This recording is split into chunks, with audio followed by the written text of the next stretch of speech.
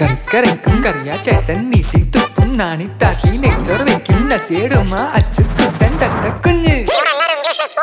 വാട്സാപ്പിലൂടെ കേരളത്തെ ഇംഗ്ലീഷിൽ സൂപ്പറാക്കുന്നത് English house. നിന്നോട് അഭിപ്രായം മാത്രമല്ലേ ചോദിച്ചുള്ളൂ. അല്ല ഇത് ഞാൻ തന്നെ ചെയ്യും, നല്ല ഇഷ്ടമായി. ഇനി ബാക്കി കാര്യങ്ങളും എങ്ങനെ? അപ്പൊ ഞാൻ പറഞ്ഞു ഞാനും അങ്ങനെ തന്നെ പ്ലാൻ ചെയ്തിട്ടുള്ളത്, നിന്നെ വെച്ച് ചെയ്യണം എന്നുള്ളൊരു പ്ലാനുള്ളത് എന്നൊക്കെ പറഞ്ഞു. അന്ന് മുതല് ഇവന് തലക്ക് തൊഴിലും കൊടുത്തിട്ട് ബിനുചേട്ടനൊക്കെ ഇപ്പൊ നമ്മള് സിനിമയിൽ കണ്ടുള്ള പരിചയമുള്ളൂ. ബിനുചേട്ടനൊക്കെ വന്നിട്ട് ആ ലൈറ്റ് ഇപ്പുറത്തേക്ക് ഇവിടെ നിന്ന് എടുക്ക്. അപ്പൊ ഞാനിങ്ങനെ ആലോചിക്കായി, ഇങ്ങേര് ഇത് തരുൺ മൂർത്തി മറ്റതല്ലേ തരുൺമൂർത്തി അല്ലേ ഡയറക്ടർ? ഗോവിന്ദൻ ചേട്ടനൊക്കെ എന്നെ പണ്ട് നാടകം പഠിപ്പിക്കാൻ സ്കൂളിലൊക്കെ വന്നിട്ടുള്ളതാണ്.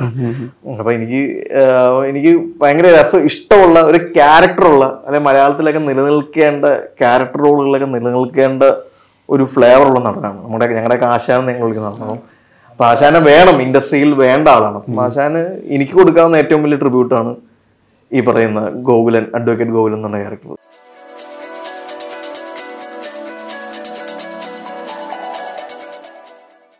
ഗോവ രാജ്യാന്തര ചലച്ചിത്രമേളയ്ക്ക് ശേഷം സൗദി വെള്ളക്ക തിയേറ്ററിൽ എത്തുകയാണ്. ഓപ്പറേഷൻ ജാവയ്ക്ക് ശേഷം തരുൺ മൂർത്തി സംവിധാനം ചെയ്ത സിനിമയാണ്. അപ്പോൾ സൗദി വെള്ളക്കയുടെ ടീമാണ്. അപ്പോൾ എല്ലാവർക്കും സ്വാഗതം. അപ്പോൾ തരുണെ ആദ്യം സിനിമ കണ്ടതിന് ശേഷം സംസാരിക്കുകയാണ്. അപ്പോൾ ഈ വർഷം പുറത്തിറങ്ങാനിരിക്കുന്ന ഏറ്റവും മികച്ച സിനിമകളിലൊന്നായിട്ടാണ് പേഴ്സണലി എനിക്ക് സൗദി വെള്ളക്ക ഫീൽ ചെയ്തിട്ടുള്ളത്. ഞാൻ തന്നോട് കണ്ടപാട് പറഞ്ഞതുമാണ്. ഈ ശരിക്കും ഓപ്പറേഷൻ ജാവയ്ക്ക് ശേഷം normally as A film maker, ജാവയ്ക്ക് ശേഷം നമ്മൾ സംസാരിച്ചു, നോർമലി ഒരു ഫിലിം മേക്കർക്ക് ഒരു ബാക്ക് ടു ബാക്ക് ഓഫേഴ്സ് വരും. ഇപ്പൊ സ്റ്റാർ ഡ്രിവൺ പ്രൊഡക്ഷൻ ഹൗസസ് ഒക്കെ ഉണ്ട്. അപ്പൊ ഇതൊരു നമ്പർ ഓഫ് കുറെ ക്യാരക്ടറിലൂടെ പോകുന്ന ഒരു സിനിമയാണ്. അപ്പൊ അങ്ങനെ ഒരു സിനിമ ചെയ്യണം. ഓപ്പറേഷൻ ജാവ ടു സൗദി വെള്ളക്ക, എന്താണ് ഈ ഓപ്പറേഷൻ ജാവ എടുത്ത പോലത്തെ ഒരു ഈസിലി തീരുമാനമായിരുന്നു വെള്ളക്ക ചെയ്യാൻ തീരുമാനിച്ചത്? വെള്ളക്കയുടെ ഒരു ബേസ് തോട്ട് നമ്മളുടെ ഇന്നർ സർക്കിളിൽ തന്നെ ഡിസ്കസ് ചെയ്യുമ്പോൾ തന്നെ ഇത് മസ്റ്റായിട്ടും ചെയ്യണം. ഈവൻ എൻ്റെ ഫാമിലി ആണെങ്കിലും അച്ഛനായാലും അല്ലെങ്കിൽ വൈഫായാലും ഒക്കെ ഇതെന്തായാലും ചെയ്യണം. ഇപ്പോൾ നമ്മൾ സിനിമ ബയോഗ്രഫി നോക്കുമ്പോൾ ഈ സിനിമ ഇവിടെ ഉണ്ടാവണം എന്ന് പറയുന്ന ഒരു ഇനിഷ്യൽ പുള്ള് വീട്ടിൽ നിന്നൊക്കെ തന്നെ തന്നിരുന്നു. പിന്നെ ജാവയുടെ ഈ പറയുന്നൊരു വലിയ സക്സസ് കാണുന്നതിന് മുന്നേ തന്നെ ഞാനും സന്ദീപേട്ടനും തമ്മിൽ ഈ സിനിമ ചെയ്യാൻ തീരുമാനിച്ചാണ്. നമുക്ക് അതിൻ്റെ കാസ്റ്റിങ്, ആർട്ടിസ്റ്റുകളെ കണ്ടെത്തുക എന്നുള്ളൊരു വലിയൊരു ലോങ് പ്രോസസ്സാണ് ഈ സിനിമയ്ക്ക്. അപ്പം ഞാൻ അപ്പോഴും സന്ദീപേട്ടനോട് പറഞ്ഞു, സന്ദീപേട്ടൻ നമുക്ക് ജാവ വർക്കൗട്ട് ആയില്ലെങ്കിൽ നമുക്കിത് പിടിക്കണ്ട, കാരണം എനിക്ക് പ്ലാൻ ആയിരുന്നു ജാവ. അപ്പം സന്ദീപേട്ടനാണ് കൊണ്ടുവന്നത് ജാവ വർക്കൗട്ട് ആവും, ഇപ്പോൾ ജാവ വർക്കൗട്ട് ആയില്ലെങ്കിൽ നമ്മൾ ഈ പടം ചെയ്യും. അപ്പം ആ ഒരു ധൈര്യത്തിൻ്റെ പുറത്ത് ഒരു നിർമ്മാതാവ് അങ്ങനെ ചേർത്ത് പിടിച്ച് മുന്നോട്ട് കൊണ്ടുപോയപ്പോൾ നമുക്ക് അതിൻ്റെ അത് വേറെ കൺഫ്യൂഷൻസ് ഒന്നും ഉണ്ടായിരുന്നു. പിന്നെ അങ്ങനെ ചില സ്ഥലങ്ങളിലൊക്കെ ചിലപ്പോൾ ആളുകൾ എന്തിനാണ് ഇപ്പം ഇങ്ങനെ പ്രോജക്റ്റ് ചെയ്യണേ, ഏതെങ്കിലും മമ്മൂക്കനെ വെച്ചിട്ടോ ലാലേട്ടനെ വെച്ചിട്ടോ അല്ലെങ്കിൽ പൃഥ്വിരാജിനെ വെച്ചിട്ടൊക്കെ ഒരു പ്രോജക്റ്റ് എന്താ ആലോചിക്കാത്ത. പക്ഷേ ഇവരെയൊക്കെ വെച്ച് നമുക്ക് സിനിമ ചെയ്യാൻ സാധിച്ചാലും നമ്മുടെ കയ്യിലിരിക്കുന്ന സബ്ജക്റ്റ് നമ്മളെ മുന്നോട്ട് കൊണ്ടുപോയാലേ അതിനൊക്കെ ഒരു ഗുണം ഉണ്ടാവുള്ളൂ. അപ്പം എനിക്ക് അന്നേരം എൻ്റെ മുന്നിൽ എന്നെ എക്സൈറ്റ് ചെയ്യിച്ച, എന്നെ ഡ്രൈവ് ചെയ്ത ഒരു പ്ലോട്ട് ഇതായിരുന്നു. അപ്പം അത് ചെയ്യണം എന്ന് തോന്നി. അങ്ങനെ പിന്നെ അതങ്ങനെ ഒരുപാട് പേര് കൺഫ്യൂസ് ചെയ്യിക്കാൻ, എല്ലാവരും കൂടെ നിന്നവരൊക്കെ ഈ സിനിമ ചെയ്യണമെന്ന് പറഞ്ഞു നിന്നവരാണ്, കൺഫ്യൂഷൻസ് ഇല്ലായിരുന്നു. ശങ്കരൻ ഭയങ്കര ശ്രദ്ധിച്ച് കേൾക്കുന്നു. ശങ്കരൻ ബ്ലോഗ്സിലെ ശങ്കരനാണ്. തരുണും പറയുന്ന ഇത്രയും ശ്രദ്ധയിൽ കേട്ട ആളാണെന്ന് തോന്നുന്നു. ശങ്കരൻ എങ്ങനെയാ ഇതിലേക്ക് കോള് വരുന്നത്? എങ്ങനെയുണ്ടായിരുന്നു മൊത്തം സിനിമ അഭിനയിച്ച അത്രയും ദിവസം? അടിപൊളിയായിരുന്നു. എന്താ ഞാന് ഓപ്പറേഷൻ ജാവ ചേട്ടനാണ് ഡയറക്ട് ചെയ്തെന്ന് അറിഞ്ഞപ്പോ സന്തോഷമായി. അങ്ങനെയല്ല ഒന്നും നോക്കണ്ട പറഞ്ഞോ, മുഖത്ത് നോക്കണ്ട പറഞ്ഞോ. അപ്പം ഞാൻ ഓപ്പറേഷൻ ജാവ ഫസ്റ്റ് ഡേ തന്നെ പോയി കണ്ടു. അടിപൊളി സിനിമയായിരുന്നു. അപ്പം ഞാൻ ചേട്ടനെ കാണണമെന്ന് വിചാരിച്ചൊരു ദിവസം ഇരിക്കുകയായിരുന്നു. അപ്പോഴാണ് കോൾ വന്നത്, തരുൺമൂർത്തി ചേട്ടൻ്റെ പടമാണ്. അപ്പം എനിക്ക് ഭയങ്കരമായിട്ട് സന്തോഷമായി. അപ്പം തരുൺ ചേട്ടൻ്റെ ഒരു പടത്തിൽ എനിക്ക് അഭിനയിക്കാൻ ചാൻസ് കിട്ടുമെന്ന് ഞാൻ വിചാരിച്ചതില്ല. എനിക്ക് ഭയങ്കര ഒരു എക്സ്പീരിയൻസ് ആയിരുന്നു, അടിപൊളിയായിരുന്നു. അപ്പം സൂപ്പറാ. പറയാ അഭിനയിക്കുന്ന എങ്ങനെയായിരുന്നു? ക്യാമറയ്ക്ക് മുന്നിലുള്ള ചേട്ടൻ എങ്ങനെയായിരുന്നു? ക്യാമറയ്ക്ക് മുന്നിലുള്ള ചേട്ടനും ഇപ്പൊ ചേട്ടൻ നൈസ് കൂളാണ്.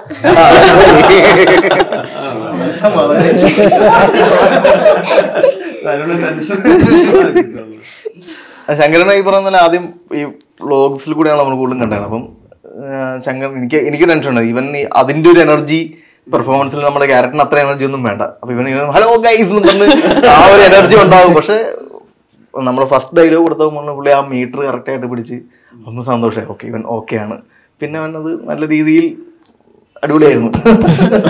ഈ ക്യാരക്ടർ ചെയ്യാൻ ആര് എന്നുള്ള രീതിയിൽ കുറെ ശരിക്കും അന്ന് അന്വേഷിച്ചു ഞങ്ങള്. പല പല സിനിമയിലുള്ളവര്, ഇൻസ്റ്റഗ്രാമില് പലരുടെ ഫ്രണ്ട്സിന്റെ സർക്കിള് അങ്ങനെയൊക്കെ. അവസാനം തരുൺ പറഞ്ഞടാ ഒരാളെ കിട്ടി, നിന്റെ ചെറുപ്പകാലം ചെയ്യാൻ പറ്റിയ കിട്ടിയിട്ടുണ്ട്, ഫിക്സ് ആക്കിയിട്ടുണ്ട്. അപ്പൊ ഞാൻ ആലോചിച്ചപ്പോ ഞാൻ ഇവന്റെ ചെറുപ്പത്തിലുള്ള ഫോട്ടോസ് എല്ലാം അയച്ചില്ല ഒരു റെഫറൻസ്. അപ്പൊ അങ്ങനെ ചെറുപ്പത്തിലുള്ള ഫോട്ടോസ് ഇല്ല. പിന്നെ ഞാനിങ്ങനെ നോക്കുമ്പോ ഓക്കെ നല്ല സിമിലാരിറ്റി അവര് തമ്മിൽ എവിടെയൊക്കെ ഉണ്ടെന്ന്. പിന്നെ ഇവനെ അയച്ചു കൊടുത്തപ്പോ ഞാൻ ചെറുപ്പത്തിൽ ഇങ്ങനെ തന്നെ ഇടുന്നു. ലുക്മാനെ തല്ലുമാലയുടെ സമയത്ത് കിട്ടിയില്ല. ഇല്ല, നമ്മൾ ആദ്യമായിട്ടാണ് ഇരിക്കുന്നത്, അതെ, ഒന്നിച്ചിരിക്കുന്നത്. ഈ പിന്നെ ഓപ്പറേഷൻ ജാവയ്ക്ക് ശേഷം തരുണിന്റെ ഒപ്പമാണ്. പക്ഷെ ഇത് എനിക്ക് തോന്നുന്നത് കുറച്ചുകൂടി റോൾ എന്ന് പറഞ്ഞു കഴിഞ്ഞാൽ കുറച്ചുകൂടി കോംപ്ലക്സിറ്റി ഉള്ള ഒരു റോളാണ്. അപ്പം ഏറെക്കുറെ ഷോൾഡർ ചെയ്യുന്നൊരു സിനിമ കൂടിയാണ്. എങ്ങനെയാണ് ഈ സൗദി വെള്ളക്ക പ്ലാൻ എന്ന് വെച്ചാൽ നിങ്ങൾ അതിന്റെ ആലോചനാഘട്ടം മുതൽ തരുണിന്റെ ടീമിലുള്ള ആളാണ്. ഞാൻ ഈ പറഞ്ഞ പോലെ ഓപ്പറേഷൻ ജാവ നമ്മൾ ഡബ് നടക്കുമ്പോഴാണ് തരുൺ എൻ്റെ അടുത്ത് പറഞ്ഞത് ഒരു പരിപാടി ഉണ്ട്, ഇതെങ്ങനെയുണ്ടെന്ന് നീ ഒന്ന് കേട്ടു നോക്ക് എന്ന് പറഞ്ഞു. അപ്പം ഞാൻ എന്നോട് ഇതിൻ്റെ ഒരു പ്ലോട്ട് പറയുന്നു, റൂമിൽ നിന്ന് പ്ലോട്ട് കഴിഞ്ഞപ്പോൾ ഞാൻ പറഞ്ഞത് നല്ല രസമുണ്ട്. അപ്പൊ അഭിപ്രായം മാത്രം പറയാൻ പറ്റുള്ളൂ, പക്ഷെ അഭിപ്രായം പറ്റാൻ പറ്റുന്നത് ഞാൻ അപ്പൊ നിന്നോട് അഭിപ്രായം മാത്രമല്ലേ ചോദിച്ചുള്ളൂ. അല്ല ഇത് ഞാൻ തന്നെ ചെയ്യും, നല്ല ഇഷ്ടമായി, ഇനി ബാക്കി കാര്യങ്ങൾ എങ്ങനെ. അപ്പൊ ഞാൻ പറഞ്ഞു ഞാനും അങ്ങനെ തന്നെ പ്ലാൻ ചെയ്തിട്ടുള്ളത്, നിന്നെ വെച്ച് ചെയ്യണം എന്നുള്ളൊരു പ്ലാനുള്ളത് എന്നൊക്കെ പറഞ്ഞു. അന്ന് മുതല് ഇവന് തലക്ക് തൊഴിലും കൊടുത്തിട്ട് എപ്പോഴും വിളിച്ചു നോക്കി എന്തായി നമ്മൾ മറ്റേ പരിപാടി മറ്റാളെ കാണണ്ടേ ഇയാളെ കാണണ്ടേ. പിന്നെ അവസാനം എത്തിയപ്പോൾ പിന്നെ പ്രൊഡക്ഷൻ വരുന്നു, പ്രൊഡ്യൂസർ വരുന്നു, അപ്പോൾ നമ്മൾ ബിസിനസ് കാര്യങ്ങളിലെ ചർച്ച വരുന്നു. സ്വാഭാവികമായിട്ടും വേറൊരു വാല്യൂ വേണം എന്നുള്ളൊരു പരിപാടികളിലൊക്കെ ചർച്ചകൾ പോകുന്നു. കാരണം ചുറ്റുള്ള ബാക്കി ക്യാരക്ടേഴ്സ് ഒക്കെ ഫ്രഷ് ആണ്, പുതിയതാണ്. അപ്പോൾ ഇത് ബാലൻസ് ചെയ്യാൻ ഒരാൾ എന്തായാലും വേണം. അപ്പോൾ അങ്ങനെ നോക്കിയപ്പോൾ പിന്നെ അത് ഫൈനലി എങ്ങനെയൊക്കെ അത് എൻ്റെ അടുത്ത് തന്നെ എത്തി. ലുക്മാൻ വേണമോ അതോ വേറൊരാൾ, നമുക്ക് boy in the next door image ഉള്ള ഒരാൾ വേണം.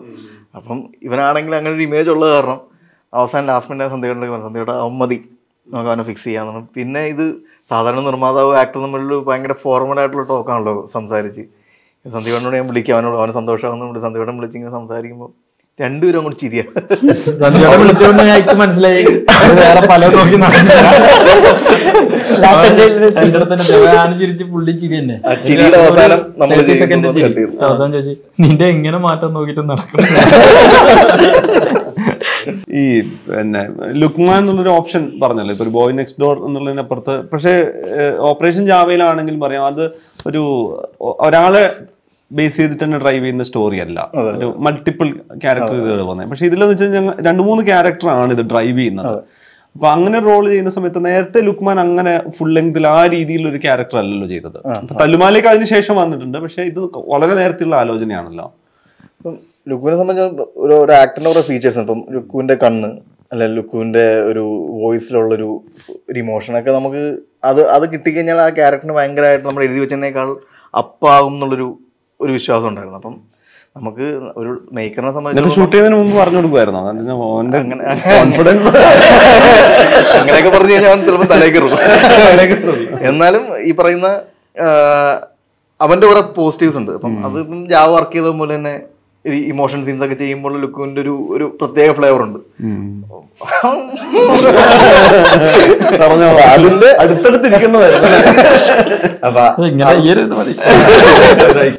അങ്ങനെ നമ്മൾ എഴുതി വെച്ചിട്ട് ക്യാരക്ടർ പേപ്പറിലുള്ളതിന് പേപ്പർ എഴുതുന്നതും സിനിമ ആകുന്നതും രണ്ടും രണ്ട് പ്രോസസ്സാണ്. അപ്പം സിനിമ എന്ന് പറഞ്ഞ പ്രോസസ്സിലോട്ട് ആകുമ്പോൾ നമ്മൾ എഴുതി വെച്ചിരിക്കുന്ന ഒരു 1, 2, 3 പടി മുകളിലോട്ട് എത്തിക്കാൻ കേപ്പബിൾ ആയിട്ടുള്ള ആക്ടേഴ്സിനെ കണ്ടെത്തുക എന്നുള്ളത് ആണ് നമ്മുടെ ജോലി. അപ്പൊ അങ്ങനെ നോക്കുമ്പോൾ അതാണ് ഞാനും സന്ധ്യകണ്ടൊക്കെ നമ്മൾ ലാസ്റ്റ് സംസാരിക്കുമ്പോഴും ഇത് നമ്മൾ എഴുതി വെച്ചാൽ അപ്പുറത്തേക്ക് ഒരു പരിപാടി ലെയർ വന്ന് വീഴുമെന്ന് ചെയ്ത് കഴിഞ്ഞാൽ അപ്പൊ അത് സംഭവിച്ചിട്ടുണ്ട്. ധന്യാണെങ്കിലും ഓപ്പറേഷൻ ജാവ കഴിഞ്ഞിട്ട് സെയിം ടീമിന്റെ കൂടെയാണ് സിനിമ. എന്താ ഈ തരുണിന്റെ കൂടെ സിനിമ ചെയ്യുമ്പോൾ കിട്ടുന്നൊരു കംഫർട്ട് ആൻഡ് എനർജി എന്താ? മൊത്തമൊക്കെ അതങ്ങ് പറഞ്ഞോ. എന്തെങ്കിലും കുഴപ്പം പറയണോ? അല്ല, ഇത് ചോദിച്ചപ്പോൾ ഏറ്റവും ആദ്യമേ മൈൻഡിൽ വരുന്നത് തരുൺ ചേട്ടൻ സ്ക്രിപ്റ്റ് തരുന്നത് എനിക്ക് ഭയങ്കര ഇഷ്ടമാണ്. കുറച്ച് പേരോട് ചോദിക്കുമ്പോൾ കിട്ടാത്ത സാധനമാണ്. അപ്പം തരുൺ ചേട്ടൻ എന്തായാലും ഇരുന്ന് ഫുൾ വായിക്കണം. നമ്മുടെ പോർഷൻ മാത്രമല്ല, ഫുൾ സ്ക്രിപ്റ്റ് വായിച്ചാലേ പറ്റൂ. പിന്നെ ആ സ്ക്രിപ്റ്റ് റീഡിങ് പ്രോസസ്സ് അതിൻ്റെ ഓരോ ചേഞ്ചസിലും ഇൻക്ലൂഡ് ചെയ്യും. അതെനിക്ക് ഭയങ്കര ഇഷ്ടമായിട്ടുള്ള പ്രോസസ്സാണ്. അപ്പം എൻ്റെ ക്യാരക്ടറിൻ്റെ ഡീറ്റെയിലിംഗ് മാത്രമല്ല, ഓവറോൾ ഒരു ഡീറ്റെയിലിംഗ് ഉണ്ടാവും. ഇപ്പം ഇവരുടെ ലുക്കിൻ്റെ കൂടെ രമ്യ ചേച്ചിയുടെ കൂടെ കോമ്പിനേഷൻസ് ഒന്നും ഇല്ല, ബട്ട് സ്റ്റിൽ എനിക്ക് അവരുടെ ക്യാരക്ടർ പരിചയമാണ്. എനിക്ക് കണക്റ്റഡ് ആണ് അവരുമായിട്ട് ഞാൻ. അത് ബ്യൂട്ടിഫുൾ ആയിട്ടുള്ള പ്രോസസ്സാണ്. അത് എല്ലാവരും ചെയ്താൽ വളരെ നന്നായിരിക്കും എന്ന് എനിക്ക് ഫീൽ ചെയ്തിട്ടുണ്ട്. ആ ക്യാരക്ടറിന് ഡെവലപ്മെന്റ് ഉണ്ടാവാൻ അത് ഹെൽപ്ഫുൾ ആയിരിക്കും. അത് ഓപ്പറേഷൻ ജാവയിലും സെയിം ആയിരുന്നു, ഇതിലും എനിക്ക് തോന്നുന്നു. അപ്പൊ ഒരു ബുക്ക് തരുമ്പോൾ ഞാൻ ഫുൾ വായിക്കണം. അവിടെ ഡിസ്കഷൻ നടക്കാൻ പുറത്ത് ഒരു റൂമിൽ ഇരുത്തിയിട്ട് ഫുൾ വായിച്ചോ എന്നിട്ട് പോയാൽ മതി. എന്ന് ഞാൻ ഫുൾ വായിച്ചിട്ട് അവിടെ നിന്ന് ഇറങ്ങി. മേക്കിംഗ് വീഡിയോ നോക്കുവാണെങ്കിൽ ഈ കോമ്പിനേഷൻ അല്ലാത്ത സമയത്ത് എല്ലാവരും ആരെ സംസാരിക്കുന്ന മേക്കിംഗ് വീഡിയോ ഞാൻ നിങ്ങളുടെ ഓൾറെഡി ഇൻസ്റ്റയിൽ ഇട്ട എല്ലാ വീഡിയോ നോക്കുന്ന സമയത്ത് എല്ലാവരും കാണാം. ഈ പ്രോസസ്സിലെ അതിലൊരു ടെക്നീഷ്യൻസിനെ പോലെ എല്ലാ ആക്ടേഴ്സും അവൈലബിൾ ആയ ഭയങ്കര സന്തോഷവും ഭയങ്കര റൈഡാണത്. ഇങ്ങനെ ഇവരൊക്കെ അത് എൻജോയ് ചെയ്യുന്നുണ്ട്, ഞാനും അത് എൻജോയ് ചെയ്യുന്നു. ഇവരൊക്കെ ഓരോ കാര്യങ്ങൾ കണ്ടിട്ട് അഭിപ്രായങ്ങൾ പറയുന്നതും ചില സീനുകളൊക്കെ നമ്മൾ ഷൂട്ട് ചെയ്തുകൊണ്ട് ധന്യൊക്കെ ഹെഡ്സെറ്റ് വെച്ചിരുന്നത്. ധന്യയുടെ സീനുകൾ നോർമലി അവനവന്റെ സീനുകളാണല്ലോ കാണുന്നത്. അല്ലാണ്ട് ഇപ്പൊ ലുക്ക് ചെയ്താലും രമ്യ ചെയ്താലും കണ്ടിട്ട് ചേട്ടാ നന്നായിട്ടുണ്ടെന്ന് പറയുമ്പോൾ നമുക്ക് കിട്ടുന്ന ഭയങ്കര എനർജി ഉണ്ടല്ലോ. അങ്ങനെ ഒരു എനർജിയിലുള്ള ഒരു സിനിമയാണിത്. അത് ആ പറഞ്ഞത് നമ്മള് പെർഫോം ചെയ്യാത്തൊരു ടൈമില് ഹരി വേറെ പോർഷൻസ്, സ്പോട്ട് എഡിറ്റിംഗിൽ വേറെ പോർഷൻസ് ഒക്കെ വായിക്കുമ്പോഴത്തേക്കിനും മൈൻഡിൽ വരുന്ന ഒരു പോർഷൻ അതൊന്ന് കാണിച്ചിരുമെന്ന് ചോദിച്ചിട്ടുണ്ട് ഞാൻ പല ടൈമിലും. അതൊക്കെ കാണാൻ പറ്റുക. ഓക്കെ, ഇതിങ്ങനെ വന്നിട്ടുണ്ടല്ലേ എന്നുള്ളത്. അപ്പം ഭയങ്കര രസമുള്ള പ്രോസസ്സാണ് അത്. ഏറ്റവും ഇഷ്ടം എന്ന് വെച്ചാൽ അത് ചേഞ്ച് ആയിട്ടില്ല. ഓപ്പറേഷൻ ജാവയിലായാലും സെക്കൻഡ് മൂവി ചെയ്തപ്പോഴും അതങ്ങനെ കണ്ടിന്യൂറ്റിയിൽ പോകുന്നുണ്ട്. എല്ലാവർക്കും അത് നമ്മുടെ സ്വന്തം സിനിമ എന്നുള്ളൊരു ഫീല് വരും. ഇപ്പൊ നമ്മള് ഇപ്പൊ ഒപ്പം ഉള്ള ചെറിയ ക്യാരക്ടേഴ്സ് ചെയ്യുന്നതും വെറുതെ നിൽക്കുന്നവര് വരെ എല്ലാവരും നമ്മുടെ പരിപാടി എന്നുള്ളൊരു ടെക്നിക്ക്, എല്ലാരും ഒരു ടീം. അങ്ങനത്തെ ഒരു പരിപാടി ഇവന്റെ ഒരു ഐഡിയ എനിക്ക് തോന്നുന്നു. എന്ത് ഉദ്ദേശിക്കുന്നത് എങ്ങനെയാണ് നന്നാക്കണം വെച്ചാൽ ഇത് എന്നെ മാത്രമല്ലോ നിന്റെ നമ്മുടെ ഒക്കെയാണ്. അപ്പൊ വെച്ചാൽ എല്ലാവർക്കും അപ്പൊ എല്ലാരെയും മാക്സിമം ഔട്ട് കിട്ടുണ്ടാവും. അത് പക്ഷെ നല്ല ഇവന്റെ പ്രോസസ്സാണ് അത്. ഐഡിയ നല്ല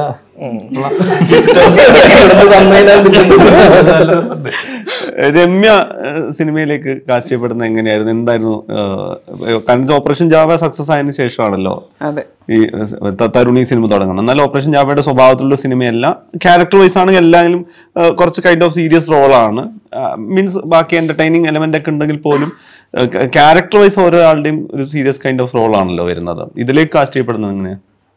ഇതിലേക്ക് തരുണാണ് വിളിച്ചത്. ഇതുപോലെ ഞാൻ ഇങ്ങനെ ഒരു സിനിമ എന്നുണ്ട്. അതിനു മുന്നേ ഈ ഓപ്പറേഷൻ ജാവ ഞാൻ കണ്ടിട്ടുണ്ടായിരുന്നു. അപ്പോൾ അത് കണ്ടപ്പം എനിക്ക് ഭയങ്കരമായിട്ട് ഇഷ്ടപ്പെട്ടു. ഒരു പുതിയൊരാൾ വന്നിട്ട് ഇത്ര പൊളിയായിട്ടൊരു സിനിമ ഇത്. അപ്പം ഞാൻ അങ്ങനെ അധികം പേരെ ഒന്നും ഫോളോ ചെയ്യുന്നില്ല, പക്ഷേ ഞാൻ തരുണിനെ ഫോളോ ചെയ്യുന്നുണ്ടായിരുന്നു. അപ്പം ഈ ഓപ്പറേഷൻ ജാവ കഴിഞ്ഞിട്ടുള്ള ഇവരുടെ ഓരോ പരിപാടികളും ഇതിനകത്തിൽ ഇങ്ങനെ കാണുന്നുണ്ടായിരുന്നു. അങ്ങനെയുള്ള ഒരാൾ എന്നെ വിളിച്ചിട്ട് ഞാൻ അടുത്തൊരു സിനിമ ചെയ്യുന്നുണ്ട്, അതിൽ ചേച്ചി ഒരു വേഷമുണ്ട്, അത് ചേച്ചി ചെയ്താൽ കൊള്ളാം എന്ന് പറഞ്ഞപ്പം ഉണ്ടാകുന്ന ഒരു സന്തോഷം. അപ്പോൾ ഞാൻ ഇങ്ങനെ ദുബൈയിലായിരുന്നു. അപ്പോൾ ചേച്ചി നമുക്കത് നേരിട്ടൊന്നിരിക്കാം, അതൊന്ന് കേട്ടിട്ട് ഓക്കെ ആണെങ്കിൽ നമുക്ക് മുന്നോട്ട് പോകാമെന്ന് പറഞ്ഞു. അപ്പം ഞാനും ചേട്ടായും ദുബൈയിൽ നിന്ന് വരുന്ന വഴിക്ക് തന്നെയാണ് നമ്മൾ കൊച്ചിയിലൊരു റൂം എടുത്തിട്ട് തരുണും ധനുഷും കൂടെ വന്ന് അങ്ങനെ ജസ്റ്റ് എൻ്റെ ക്യാരക്ടറിൻ്റെ ഒരു ഇത് പറഞ്ഞു. അത് പറഞ്ഞപ്പോൾ തന്നെ എനിക്ക് എന്താണെങ്കിലും തരുണിൻ്റെ ആദ്യത്തെ ഇത് ഇഷ്ടമായതുകൊണ്ട് തന്നെ എനിക്ക് അത് ചെയ്യണം എന്ന് തന്നെയായിരുന്നു. അപ്പോൾ ഇത് കേട്ടു. അത് കഴിഞ്ഞിട്ട് പറഞ്ഞു സ്ക്രിപ്റ്റ് തന്നു ഫുൾ, ചേച്ചി ഇതൊന്ന് വായിക്കണം, വായിച്ചിട്ട് തന്നാൽ മതി. അപ്പം ഞങ്ങൾ 4-5 ദിവസത്തേക്കിനും കണ്ടാണ് വന്നത്. അങ്ങനെ വന്ന് അന്ന് ഞാൻ വായിക്കാനിരുന്നിട്ട് ഒരു ദിവസം രാത്രിയെല്ലാം കണ്ടാണ് ഞാൻ ഇരുന്നത്. പക്ഷെ തുടങ്ങിയിട്ട് ഞാനത് ഫുൾ ഒറ്റ ഇരിപ്പിനങ്ങ് തീർത്തെന്ന് പറഞ്ഞാൽ ചിലപ്പോൾ നമുക്ക് ഇത് വായിക്കുമ്പോൾ നമ്മൾക്ക് നമ്മുടേതായിരിക്കും നമ്മൾ കുറച്ചുകൂടി ശ്രദ്ധ വെച്ച് വായിക്കുന്നത്. ഇത് എല്ലാ ക്യാരക്ടറിലും നമ്മൾ അത്രയധികം ഇൻവോൾവ് ആയി പോകും അത് വായിക്കുമ്പോൾ. അത്ര എനിക്ക് ഇഷ്ടമായി എന്നുള്ളതാണ്. ഒറ്റ ഇരിപ്പിന് ഞാൻ അത് വായിച്ചു തീർത്തു. രാത്രി തന്നെയാണ് തരുണിനെ വിളിച്ചത്. എന്നിട്ട് എനിക്കിഷ്ടപ്പെട്ട കുറേ ക്യാരക്ടേഴ്സ് ഉണ്ട്. അത് എനിക്ക് ഇഷ്ടപ്പെട്ട പോലെ തന്നെ സിനിമ കണ്ടു കഴിയുമ്പോൾ ഓരോരുത്തരെയും മനസ്സിൽ കയറുന്ന ക്യാരക്ടേഴ്സാണ്. അപ്പം ഞാൻ അത് ഇതാരാ ചെയ്യുന്നത്, ഓരോ ക്യാരക്ടേഴ്സിനെയും അതിൽ അവരിൽ കൂടി കാണാനായിട്ടുള്ളൊരു ഇതപ്പം അത് ചെയ്യുന്ന ആരൊക്കെയാണ് എന്ന് പറഞ്ഞ് ചിലരൊന്നും എനിക്ക് അറിയത്തൂല്ലായിരുന്നു ആ സമയത്ത്. അവരൊക്കെ നോട്ടീസ് ചെയ്യും, ശ്രദ്ധിക്കപ്പെടും, നമ്മുടെ മനസ്സിലിരിക്കും ആ ക്യാരക്ടേഴ്സ് എല്ലാം. അത്രയും അടിപൊളിയായിട്ടാണ് അത് എഴുതിയിരിക്കുന്നതും ഇപ്പം ചെയ്തിരിക്കുന്നതും അങ്ങനെ തന്നെയാണ്. ഇപ്പോൾ കുര്യനാണെങ്കിൽ ഈ പിന്നെ മനുവങ്കിളിന്റെ എനിക്കൊന്ന ഈ വികൃതി അല്ലെ, ഇപ്പൊ എനിക്കൊന്നൊരു ഓൾ ടൈം ക്യാരക്ടറായിട്ട് നിൽക്കുന്ന അപൂർവം സിനിമകളാണല്ലോ. പക്ഷേ ഏത് സമയത്ത് കണ്ടാലും അവരുടെ പ്രായത്തിൽ, ഇപ്പൊ ആ പ്രായത്തിലായിരിക്കും ആള് ഇരിക്കുക എന്നുള്ള രീതിയിലായിരിക്കില്ല ചിന്തിക്കുക. എനിക്കുന്നത് ഏജ് ചേഞ്ച് പോലും ഒരുപക്ഷെ കാണുന്ന പ്രേക്ഷകർ ആഗ്രഹിക്കില്ലല്ലോ. ഇപ്പം സിനിമ ചെയ്യാൻ തീരുമാനിക്കുന്നു, അല്ലെങ്കിൽ ഈ സിനിമയിൽ വരുന്നു, അതിലൊരു പ്രോമിനന്റ് റോൾ. എനിക്കൊന്നൊരു ടീസർ വന്നപ്പോഴും ഏറ്റവും നോട്ടീസ് ചെയ്യപ്പെട്ട ക്യാരക്ടറിലൊന്നായിരുന്നു. കാരണം ഡയലോഗിനും അങ്ങനെ ഒരു ഡെലിവറി സ്റ്റൈൽ ഉണ്ടായിരുന്നു. ഈ സിനിമ ചെയ്യാൻ തീരുമാനിച്ച മുതലുള്ള ഒരു കഥ എന്താണ്? ആക്ച്വലി എൻ്റെ ഒരു ഓൺലൈൻ ഇന്റർവ്യൂ കണ്ടിട്ടാണ് തരുണിനെ കോണ്ടാക്ട് ചെയ്യുന്നത്. അപ്പോൾ എന്നെ കോണ്ടാക്ട് ചെയ്ത് കഴിഞ്ഞിട്ട് ഒരു ദിവസം എന്നെ കാണാൻ വന്നു സംസാരിച്ച് കഴിഞ്ഞപ്പോഴൊക്കെ ഞാൻ വേണ്ട, ഞാൻ ഇതൊക്കെ ഒഴിഞ്ഞു മാറാൻ മാക്സിമം ശ്രമിച്ചുകൊണ്ടിരിക്കുകയായിരുന്നു. എന്തായാലും ഞാനീ പറഞ്ഞ 10-30 കൊല്ലമായിട്ട് ഈ ഫീൽഡായിട്ട് യാതൊരു ബന്ധവുമില്ല, സിനിമ കാണുമെന്നുള്ളതല്ലാണ്ട്. അപ്പം പേടിച്ചിട്ടാണ്, വേറെ സംഭവം ഒന്നുമല്ല. ഇത് ഏതാണ്ട് ഭയങ്കര വലിയ പരിപാടിയാണല്ലോ സിനിമ. അപ്പം നമുക്കതിനകത്ത് അന്നത്തെ പോലെ അല്ലല്ലോ, ഇന്ന് കുറേ ചേഞ്ചസ് വന്നു. പിന്നെ അന്ന് എൻ്റെ പ്രായം എന്ന് വെച്ച് നോക്കിയാൽ എനിക്കൊന്നും സംഭവമേ അല്ല. ദിനസംഘം വിളിച്ചു നീ ഇങ്ങനെ ചെയ്താൽ മതി എന്ന് പറയുമ്പോൾ നമ്മൾ പോയി ചെയ്യുന്നു. പക്ഷെ ഇന്നതല്ല, ഇന്ന് കുറേ ടെൻഷൻസും കുറേ പ്രശ്നങ്ങളും ഉണ്ടാവും. അപ്പോൾ അതുകൊണ്ട് ഞാൻ വേണ്ടെന്ന് പറഞ്ഞ് നിൽക്കുമ്പോൾ അവസാനം ഞാൻ ഈ സിനിമയുടെ ഒരു 1 ലൈൻ സ്റ്റോറി പറയാം, അതൊന്ന് കേട്ടിട്ട് തീരുമാനിക്കാമെന്ന് ചോദിച്ചു. അങ്ങനെ എന്നെ വീഴ്ത്തിയത്. ആ സ്റ്റോറി പറഞ്ഞു കഴിഞ്ഞപ്പോഴത്തേക്കും ഞാൻ വിചാരിച്ചു ലൈക്ക് ജീവിതത്തിൽ എപ്പോഴെങ്കിലും ഒരു സിനിമ കിട്ടണമെന്നുണ്ടെങ്കിൽ, ചെയ്യണമെന്നുണ്ടെങ്കിൽ അതിന് ഏറ്റവും നല്ലൊരു ചാൻസ് ഇതാണ്. ഇങ്ങനത്തെ ഒരു സിനിമയുടെ ഒരു ഭാഗമായിട്ടൊരു സാധനം ചെയ്യാന്ന് പറയുന്നത് പിന്നീട് ഒരിക്കലും കിട്ടത്തില്ലാത്ത അങ്ങനെ ഒരു അവസരം വന്നിട്ട് നമ്മളത് കളയുന്നത് ശരിയല്ലല്ലോ എന്ന് ഓർത്തിട്ടാണ് ഞാൻ പറഞ്ഞ ഒരു ദിവസം 2 ദിവസം എനിക്ക് സമയം എന്താ, ഞാൻ പിന്നെ പറയാമെന്ന് പറഞ്ഞിട്ട് ഞാൻ പിന്നെ വീട്ടിൽ പോയി ആലോചിച്ചിട്ട് പിന്നെ പിറ്റേ ദിവസം ഞാൻ വിളിച്ചത് നമുക്ക് നോക്കാം എന്ന് പറയാം. അങ്ങനെയാണ് ആക്ച്വലി ഇത് പറഞ്ഞതാണ്. എനിക്ക് നിങ്ങളുടെ എക്സ്പീരിയൻസ് സിനിമ ഒന്നും അറിയില്ല. എനിക്ക് ഒരു വർക്ക്ഷോപ്പ് പോലെ എന്തെങ്കിലും തന്നു കഴിഞ്ഞാൽ നിങ്ങൾക്ക് ശല്യം ഉണ്ടായില്ല. എന്നെ ഒന്ന് സെറ്റ് ചെയ്തെടുത്ത് കഴിഞ്ഞപ്പോൾ ഞാൻ പറഞ്ഞു നമുക്ക് ആ ബൂക്കയുണ്ട്, ആ ബൂക്കയോട് ഞാൻ പറയാം ഒന്ന് ഗ്രൂം ചെയ്യണം എന്ന് പറയാം. ആ ബൂക്കയുടെ ഒരു ദിവസം മതി എന്നുള്ളത് ആ ബൂക്ക തീരുമാനിച്ചു. ബൂക്ക് 5 മിനിറ്റ് ആയി പറഞ്ഞു, ഇവിടെ പുള്ളി ഒരു പ്രശ്നമില്ല, പുള്ളി വലിയ തോന്നുന്നു. അങ്ങനെ 1 ടേക്കിൽ വന്ന് ഓരോ കാര്യങ്ങളും മനസ്സിലാക്കി ഡയലോഗൊക്കെ ഇംപ്രവൈസ് ചെയ്ത് പറയാൻ. കാരണം ലൂതർ എന്ന് പറഞ്ഞ ക്യാരക്ടർ അത്രയും ഭയങ്കര ഇംപ്രവൈസ് ചെയ്ത് ചെയ്യുന്ന പോലെ നമുക്ക് സിനിമ കാണുമ്പോൾ തോന്നുന്നു. അതിന്റെ എല്ലാ ഫ്ലേവറും ഇനിയും മലയാളത്തിൽ തുടരേണ്ട ഒരാളാണ് പുള്ളി. ഇപ്പോഴും പറയുന്നത് ഞാൻ ഈ സിനിമയോട് കഴിഞ്ഞ് ഇനി ഇല്ലാന്നാണ്, പക്ഷെ ഇവിടെ വേണം എന്ന് ഞാൻ പേഴ്സണലി ആഗ്രഹിക്കുന്നു. ഒരു ടെൻഷൻ ഫ്രീ ആയിരുന്നോ? കുറെ കാലത്തിന് ശേഷം വരുവാണല്ലോ, അന്ന് മറ്റേ തകർത്താടി പോയ ഒരു സിനിമയിൽ നിന്ന് ടെൻഷൻ ഒന്നും ഇല്ലായിരുന്നു. എനിക്ക് അങ്ങനത്തെ പേടിയൊന്നുമില്ല. പക്ഷേ ഞാൻ പറഞ്ഞു ചോദിച്ചൊരു കാര്യം, എനിക്ക് ഇപ്പോഴത്തെ സിനിമ എന്താണെന്ന്, ഇതിന്റെ പുറകിൽ നടക്കുന്ന കാര്യങ്ങൾ എന്താണെന്നൊന്നും നമുക്ക് അറിയത്തില്ല. അപ്പോൾ ഈ പറഞ്ഞ ഒരു വർക്ക്ഷോപ്പ് പോലെ തരികയാണെന്നുണ്ടെങ്കിൽ ഈ സംഭവം എന്താണെന്ന് ഇതൊന്നും ബ്രഷപ്പ് ചെയ്ത് വെക്കാം. അതുകൊണ്ടാണ് ഞാൻ അങ്ങനെ ചോദിച്ചിട്ടുണ്ടായിരുന്നത്. പിന്നെ ഇവരുടെ സെറ്റിൽ വന്നു കഴിഞ്ഞപ്പോഴത്തേക്കും എനിക്ക് ആദ്യം ഒരു അങ്കലാപ്പായിരുന്നു, ലൈക്ക് എന്താകും, എങ്ങനെയാകും, ഇത്രയും പേര് ഇൻവോൾവ് ആണ്. പിന്നെ ഇവരെല്ലാം ഒരു ടീമാണോ നമ്മള്? പക്ഷെ അവിടെ വന്നു കഴിഞ്ഞപ്പോഴത്തേക്കും ഈ പറഞ്ഞ പോലെ എല്ലാവരും ഒരു കൂട്ടുകുടുംബത്തിലേക്ക് കയറി ചെല്ലുന്ന പോലത്തെ ഒരു ഫീലാണ്. നേരത്തെ ലുക്ക് പറഞ്ഞ പോലെ ഇത് നമ്മുടെയാണ്, നമ്മുടെയാണ്, അത് നമ്മുടെ ഒരു ഡിഫറൻസ് ഒന്നുമില്ല, എല്ലാവരും ഒരുമിച്ച് നിന്ന് ചെയ്യുന്നു. ഞാൻ നോക്കുമ്പോഴത്തേക്കും മറ്റേ ബിനുചേട്ടനുണ്ടല്ലോ അതിനകത്ത്, ബിനുചേട്ടനൊക്കെ ഇപ്പം നമ്മൾ സിനിമയിൽ കണ്ടുള്ള പരിചയമുള്ളൂ. ബിനുചേട്ടനൊക്കെ വന്നിട്ട് ആ ലൈറ്റ് ഇപ്പുറത്തേക്ക് ഇവിടെ നിന്ന് എടുക്ക്. അപ്പം ഞാനിങ്ങനെ ആലോചിക്കായി, ഇങ്ങേര് ഇത് തരുൺമൂർത്തി മറ്റൊന്നില്ലേ അപ്പൊ എനിക്ക് ഈ അസിസ്റ്റന്റ് ഡയറക്ടറാണ് ബിനുചേട്ടൻ എന്നുള്ളതൊന്നും എനിക്ക് അറിയത്തില്ല. ചീഫ് അപ്പം ഇതൊന്നും എനിക്ക് അറിയില്ല സത്യം പറഞ്ഞു കഴിഞ്ഞാൽ. അപ്പം ഞാനിങ്ങനെ ആലോചിക്കുക, അത് മനസ്സിലാക്കി വരാൻ തന്നെ ഞാൻ 2 ദിവസം എടുത്തു. ഞാൻ പോകാൻ നേരത്തെ എനിക്ക് മനസ്സിലായത് ഇത് ഇന്നതാണ് ഇതിന്റെ സംഭവം. 2 ദിവസം കഴിഞ്ഞാൽ നമ്മൾ ഇതൊക്കെ ചെയ്യേണ്ടതായിരുന്നു. പാലിയുടെ ഒരു പാട്ടാണ് വന്നിട്ടുള്ളത്, അതിപ്പോ റീലിലൊക്കെ ഏറ്റെടുക്കപ്പെട്ടിട്ടുണ്ട്. പിന്നെ എന്താ തരുണിലേക്ക് എത്തുന്നതും ഈ സിനിമയുടെ ഭാഗമാവുന്ന എങ്ങനെയാ? തരുൺചേട്ടൻ എനിക്ക് 2015 മുതൽ നമുക്കറിയാം. ഡെബ്യൂട്ട് മൂവിയാണ്, ഫസ്റ്റ് പാലി ഫ്രാൻസിസ്. അങ്ങനെ ഒരു ഭാഗ്യം തന്നു. അപ്പൊ തരുൺചേട്ടന്റെ പഴയ ഷോർട്ട് ഫിലിംസ് ഒക്കെ മ്യൂസിക് ആയിട്ടുണ്ടല്ലോ, അപ്പൊ എനിക്ക് അങ്ങനെ ഒരു പരിചയമുണ്ട് തരുൺചേട്ടനായിട്ട്. ആഡ്സ് ഒക്കെ അഡ്വർടൈസ്മെന്റ് അപ്പം ഒരു ക്വാളിറ്റി ഉള്ള മ്യൂസിക് പ്രൊഡക്ഷൻ ഉള്ളൊരു നമ്മളുടെ ബഡ്ജറ്റിലൊക്കെ നിന്ന് ചെയ്യുന്ന ഒരാളെന്നുള്ളത് പാലി എന്റെ ഭയങ്കര ഫേവറേറ്റ് ആണ്. പക്ഷെ ബഡ്ജറ്റ് എനിക്ക് ആലോചിക്കുമ്പോൾ അത് ശരിക്കും നല്ല ബഡ്ജറ്റ്. ഇപ്പൊ സന്ദീപ് ഏട്ടനാണെങ്കിലും തരഞ്ജനാണെങ്കിലും നമുക്കിത് നല്ലോണം ചെയ്യണം. അല്ലാണ്ട് ഇപ്പൊ ഇത് ഇപ്പോഴത്തെ കാലത്ത് എല്ലാം സോഫ്റ്റ്വെയർ വഴി ചെയ്യാം, പ്രോഗ്രാമിംഗ് വെച്ച് ചെയ്യാം. നമുക്ക് അങ്ങനെ ഒരു രീതി വേണ്ട. നിനക്ക് എന്തോരം ലൈവ് എടുക്കാൻ പറ്റും, ഇൻസ്ട്രുമെന്റ്സ് എടുക്കണം, അങ്ങനെ ആ രീതിയിൽ തന്നെ പോയാൽ മതി. അതിന് നീ ഒരു കോസ്റ്റ് പറ, അത് നമുക്ക് വർക്കൗട്ട് ചെയ്തെടുക്കാം. സന്ദീപേട്ടൻ്റെ ആ ഒരു ബഡ്ജറ്റ് കൊടുത്ത് തന്നെ സന്ദീപേട്ടൻ ഒരു പോലും കുറച്ചില്ല. നിങ്ങൾക്ക് ഞാൻ വേണമെങ്കിൽ 1 ലക്ഷം കൂടി എക്സ്ട്രാ വേണമെങ്കിൽ തരണമെങ്കിൽ തരാം, സാധനം നന്നാവണം. അത്രമാത്രം അവർ ഡിമാൻഡിങ് അത്രമാത്രം ഉണ്ടായിരുന്നു. അപ്പൊ ഒന്നുകൂടി ടെൻഷനായി. ഇനി ഇത് ഇത്രയും കാര്യങ്ങൾ വന്ന് നമ്മൾ ഇത് ലോക്ക് ചെയ്യും, ഇത് കറക്റ്റായിട്ട് വന്നില്ലെങ്കിൽ കുഴപ്പമാണ്.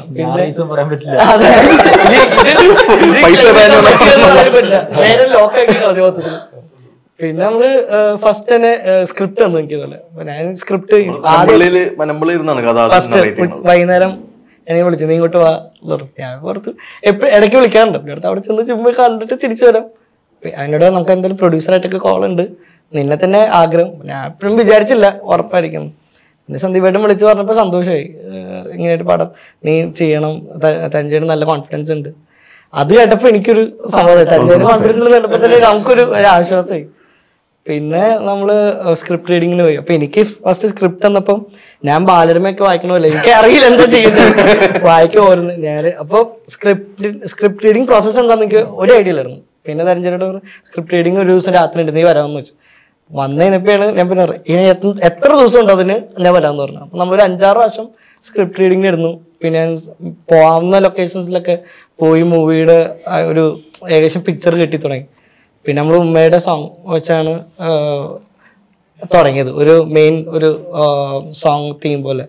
ആ തീമിൽ നിന്ന് നമ്മൾ പിന്നെ മൂവി റാൻഡം മ്യൂസിക് ഒന്നുമില്ല, ഫുൾ എല്ലാ ക്യാരക്ടറിനും ഒരു തീം എഴുതിപ്പോയി. അതാണ് മാക്സിമം. അത് മ്യൂസിക് കൂടെ സ്റ്റോറി പറയാം ബേസിക്കലി.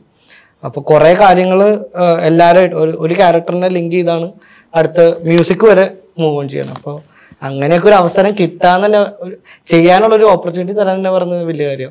ഒരു തീം ബേസ്ഡ് എഴുതി പോവാ, മൂവിക്ക് ഒരു തീം എഴുതി അതിനെ വെച്ച് ബിൽഡ് ചെയ്യുക. അപ്പോൾ എനിക്ക് മ്യൂസിക്കോടെ കുറെ കഥകൾ പറയാൻ പറ്റി, കുറെ ക്യാരക്ടറിന്റെ കാര്യങ്ങളൊക്കെ. ഒരു വർഷത്തെ മ്യൂസിക്കൽ ജേണി ഉണ്ട്, ഇങ്ങനെ വർക്ക് ചെയ്ത് റീവർക്ക് ചെയ്ത്. നമ്മള് കോവിഡിന് ശേഷമുള്ള സിനിമ നോക്കി കഴിഞ്ഞാൽ മ്യൂസിക്കിന് വലിയ റോൾ ഉണ്ട്. എനിക്ക് ട്രെയിലറിനെക്കാളും പാട്ടുകൾ ഭയങ്കര പാട്ട് വർക്കായതിന്റെ അടിസ്ഥാനത്തിലാണ് ആളുകൾ അത് ഹുക്ക് ചെയ്തിട്ടാണ് തിയേറ്ററിൽ പോകുന്നത്. അപ്പൊ ഒരു ന്യൂ കമറെ ഏൽപ്പിക്കുക എന്ന് പറയുന്ന സ്ഥലത്ത് ഞാനല്ല അവനോട് ആദ്യം പറഞ്ഞത്, നീ ട്രെൻഡിങ് നോക്കണ്ട, മില്യൺ വ്യൂസും നോക്കണ്ട, അതൊക്കെ ഇപ്പൊ നമുക്ക് എങ്ങനെ വേണമെങ്കിലും ഉണ്ടാക്കാൻ പറ്റും, ട്രെൻഡിങ് ആക്കാനും നോക്കാൻ പറ്റും. പക്ഷെ എനിക്ക് ഭയങ്കര സോൾഫുൾ ആയിട്ട് നമുക്ക് ആളുകളുടെ ഒരു മൂഡ് ചേഞ്ചിങ്, എപ്പം കേട്ടാലും സന്തോഷം കിട്ടുന്ന, അല്ലെങ്കിൽ ഒരു ആളുടെ ഒരു ഇമോഷനെ നമുക്ക് മാറ്റാൻ പറ്റുന്ന ഒരു കലാസൃഷ്ടിയാണ് സോങ് എന്നുള്ള രീതിയിൽ വേണ്ടതെന്ന് ഒരു ഡിസ്ക്രിപ്ഷൻ മാത്രമേ കൊടുത്തിട്ടുള്ളൂ. അല്ലാണ്ട് അതൊരു എൻ്റെ ഇത് ട്രെൻഡിങ്ങിൽ വന്നില്ലല്ലോ, ഇത് ട്രെൻഡിങ് 1 ആയില്ലല്ലോ, അല്ലെങ്കിൽ മില്യൺ വ്യൂസ് അടിച്ചില്ല, അങ്ങനത്തെ ഒരു ടെൻഷൻസിനും പിന്നാലെ നമ്മൾ പറഞ്ഞു. പക്ഷെ നോർമലി പാലിക്കതിന്റെ ഒരു ടെൻഷൻ നമ്മൾ ഈ പാട്ട് ചെയ്ത് കഴിയുമ്പോൾ പെട്ടെന്ന് വെറുതെ മ്യൂസിക് എഴുതിയേക്കുന്നത് തന്നെ സിനിമയ്ക്ക് വേണ്ടിയുള്ള രീതിയിൽ. അപ്പൊ ചിലപ്പോ ഇത് ഒരു മൂവി കൂടി കണ്ടു കഴിയുമ്പോഴാണ് ഇതിന്റെ കറക്റ്റ് ഇമോഷൻ മനസ്സിലാവും. അപ്പൊ ഓരോരുത്തർക്ക് ഓരോ രീതിയിൽ ഇന്റർപ്രറ്റ് ചെയ്തെടുക്കാൻ പറ്റും. ഇപ്പൊ ചിലവര് മ്യൂസിക് കേട്ട് കഴിയുമ്പോൾ ചിലർക്ക് ഇപ്പൊ എനിക്ക് കുറെ മെസ്സേജ് വന്നായിരുന്നു പകല് കാണാതെ ഇറങ്ങിയപ്പോ, ഇതും കേട്ടപ്പോ കുറച്ച് സന്തോഷം വന്നു.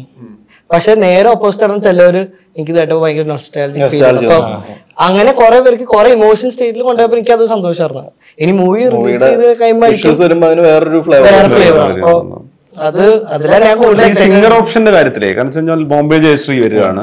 ഞാനൊരു ന്യൂ കമർ മ്യൂസിക് ഡയറക്ടർ മാത്രമല്ല, നമ്മൾ അതിലൊരു വലിയ ഓപ്ഷൻ കൂടി വരികയാണല്ലോ. ഇന്ത്യയിൽ തന്നെ 1 ഓഫ് ദ ഫൈനസ്റ്റ് വോയിസിനെ നമ്മൾ എടുക്കുകയാണ്. ഇപ്പുറത്തെ ആദ്യത്തെ പുറത്തു വന്ന ഒരു പാട്ട് എന്ന് പറഞ്ഞാൽ ജോബാണ് പാടിയിരിക്കുന്നത്.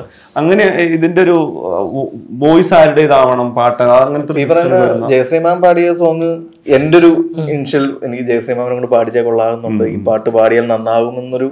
അപ്പം ഇവന്റെ ആദ്യത്തെ പാട്ട് ഞങ്ങളിങ്ങനെ ഇതിന് മുന്നേ ജയശ്രീ മാമിനെ യൂസ് ചെയ്തിട്ടുള്ള മ്യൂസിക് ഡയറക്ടറിനെ കണക്ട് ചെയ്ത് കോൺടാക്ട് ഒക്കെ എടുത്ത് ഞങ്ങളിങ്ങനെ ഒന്ന് ട്രൈ ചെയ്തു. അപ്പം മാമിനും ഇങ്ങനെ പാട്ട് ഇഷ്ടപ്പെട്ടാലേ അത് ഇന്നാവുള്ളൂ, വെറുതെ എന്തെങ്കിലും ഒരു വർക്കിലേക്ക് വരികയില്ല. നല്ല ആർട്ടാണെങ്കിൽ മാത്രമേ പാട്ടാവുള്ളൂ. അപ്പം ഓക്കെ നമുക്ക് അയച്ചു കൊടുക്കാന്ന് പറഞ്ഞു. അപ്പൊ ഞങ്ങൾ ഈ കോവിഡിന്റെ ഒക്കെ ഏറ്റവും പീക്ക് മൂമെന്റിലാണ് റെക്കോർഡിങ് നടക്കണത്. അപ്പം അത് ഭയങ്കര പ്രഷ്യസ് ആയിട്ട് സിനിമയിലെ എന്താണെങ്കിലും എന്റെ വൈഫ് ക്യാരി ചെയ്തിട്ട് ഡെലിവറി ഡേറ്റ് ആയിരുന്നു അന്നായിരുന്നു റെക്കോർഡിങ്. അപ്പൊ ശരിക്കും മറ്റേ സിനിമയിൽ പറയണേ ഹോസ്പിറ്റൽ സ്റ്റുഡിയോ ഞാൻ ഇയർഫോൺ വെച്ച് മറ്റേ ഡെലിവറിയുടെ അവിടെ മുമ്പിൽ ഇങ്ങനെ നിൽക്കുക ഇപ്പൊ റെക്കോർഡ്. പക്ഷെ അന്ന് മാമിന് എന്തോ പെട്ടെന്ന് എന്തോ ഒരു ക്ഷീണം വന്ന് മാഡം പറഞ്ഞു നമുക്ക് മാറ്റാം. അപ്പൊ എനിക്കൊരു ആശ്വാസമായി സമാധാനമായിട്ട് അത് കഴിഞ്ഞ് പിന്നെ ചെന്നൈയിലുണ്ട്. അപ്പൊ ആദ്യം നമ്മൾ പ്ലാൻ ചെയ്ത് ഓൺലൈനായിട്ട് ഇരുന്ന് സൂം കോളിലായിരുന്നു. പിന്നെ ഡയറക്റ്റ് പോകാൻ പറ്റിയത് നല്ല കുറച്ചും കൂടി ഹെൽപ്ഫുൾ ആയി. അൻവറിക്ക വരാൻ പറ്റി. അൻവറിക്ക ഇതിനകത്ത് എനിക്ക് കുറെ കാര്യങ്ങളായി. ഇപ്പൊ അൻവർ അലി പോലത്തെ ഇക്ക പോലത്തെ ഒരാളുടെ കൂടെ സോങ് എഴുതാൻ പറ്റുന്നത് ഇപ്പൊ ഡ്രീം. അപ്പൊ നമുക്ക് ഇഷ്ടപ്പെടുന്ന കുറെ പാട്ടുകൾ എഴുതുന്ന ആളാണ്. പിന്നെ ജോപ്പോള് എല്ലാരും അങ്ങനെ ഒരു എനിക്ക് ഒരു ഡെബ്യൂട്ട് ഫീൽ ആയിരുന്നില്ല. എനിക്ക് തന്നേക്കുന്നത് എല്ലാം ബെസ്റ്റാ. ഇനി ഞാൻ അതിൻ്റെ അകത്ത് ഞാൻ എന്റെ പണിയെടുക്കൽ മാത്രമേ ഉള്ളൂ പ്രശ്നം ഉണ്ടായിരുന്നുള്ളൂ. അപ്പൊ പിന്നെ എനിക്ക് തോന്നുന്നു വിഷ്ണു ശ്രീശങ്കർ ആയിട്ടുള്ള ഇവരുടെ ഒരു സൗണ്ടില് എപ്പോഴും ഒരു മ്യൂസിക് ഡയറക്ടർ പണിയെടുക്കുന്നു, സൗണ്ടിന് പണിയെടുക്കുന്ന അപ്പുറത്തേക്ക് ഇവര് തമ്മിൽ ഒരു സൗണ്ട് സ്കേപ്പ് ഡിസൈൻ ചെയ്യണതിലുള്ളൊരു അത് ഞാൻ ഭയങ്കര ഇൻട്രസ്റ്റിംഗ് ആയിട്ട് ഇവര് തമ്മിൽ കോൺവെർസേഷൻ നടന്നു. ഇവിടെ നമുക്ക് സൈലൻസ് പോവാം, അല്ലെങ്കിൽ ഇവിടെ സൗണ്ടിന് സ്പേസ് കൊടുക്കാം. ചില വർക്കുകളൊക്കെ ഞാൻ കേട്ടിട്ടുണ്ട്. ചില വർക്കുകളൊക്കെ സൗണ്ടിനൊന്നും എന്റെ മ്യൂസിക് കേട്ടാൽ മതി, സൗണ്ട് താഴെ കിടന്നാൽ മതി എന്നൊക്കെ പറയുന്നൊരു ചില കോൺഫ്ലിക്റ്റുകളൊക്കെ ഉണ്ട്. പക്ഷെ അതില്ലാണ്ടൊരു ഭയങ്കര ഗീവ് ആൻഡ് ടേക്ക് പരിപാടി അത് ആ സിനിമയെ നന്നാക്കുന്നു എന്നുള്ളതൊക്കെ അത് അവരും നല്ല അപ്രീഷിയേറ്റ് ചെയ്യേണ്ട പരിപാടിയാണ്. അവരും വിഷ്ണു ശ്രീശങ്കർ അവര് എനിക്ക് അറിയില്ല എങ്ങനെ ഇവരൊക്കെ ഫസ്റ്റ് കോളിൽ തന്നെ നീ ഒന്നും അറിയണ്ട, നിനക്കുള്ള കാര്യം പറ, എന്നിട്ട് നമുക്ക് വർക്ക് ചെയ്യാം. സത്യത്തിൽ നമ്മൾ ഇരുന്ന് ചെയ്യുമ്പോൾ നമുക്കൊരു ചോദിക്കുമ്പോൾ തന്നെ അതിനെന്താ നമുക്ക് അങ്ങനെ ട്രൈ ചെയ്ത് നോക്കാം. വേണേൽ ചില പിന്നെ തരിഞ്ചേട്ടനും ഓക്കെ ആയിരുന്നു സൈലൻസ് വേണം. അതൊരു സന്തോഷമായിരുന്നു സത്യം പറയും. ഇപ്പം കുറെ മ്യൂസിക് ചെയ്യണേക്കാളും നല്ല ഒരു സ്പേസ് കൊടുക്കുമ്പോൾ ഒരു സൈലൻസ് വരുമ്പോൾ അതിനൊരു ഭംഗിയാണ്. അപ്പൊ അങ്ങനെ വർക്ക് ചെയ്യാൻ എനിക്ക് ഒരു ഭാഗ്യമായിരുന്നു ആക്ച്വലി. തരിഞ്ചേട്ടനും സന്ദീപേട്ടനും ഇങ്ങനെ ഒരു ടീമിൻ്റെ കൂടെ കിട്ടാന്ന് തന്നെ പറഞ്ഞു. ലുക്ക് ഇതിലെ ഇപ്പം നമ്മളൊരു ബയോഗ്രഫിക്കൽ കൈൻഡ് ഓഫ് റോളാണല്ലോ. അതായത് നമ്മുടെ ഒരു പാകതയില്ലാത്ത പ്രായം, പിന്നെ അങ്ങനെ ഒരു ഗ്രോ ചെയ്ത് വരുന്ന റോളാണല്ലോ. അപ്പൊ ആ ഗ്രോ ചെയ്യുന്ന റോളിൽ അയാളുടെ ഫിസിക്കൽ ചേഞ്ചസ് ഉണ്ട്, അയാളുടെ സ്വഭാവത്തിന്റെ ചേഞ്ചസ് ഉണ്ട്. അപ്പൊ നോക്കുകയാണെങ്കിൽ പലരും പറയുന്നുണ്ട് നമ്മൾ ഡേ 1 പോയി ഒരു ക്യാരക്ടർ പിടിച്ചു പോയി പിന്നെ അങ്ങോട്ട് തന്നെ അത് പിന്നെ അങ്ങനെ ചെയ്തു പോവാണ്. അങ്ങനെ പറ്റുന്നൊരു കൈൻഡ് ഓഫ് റോൾ അല്ല.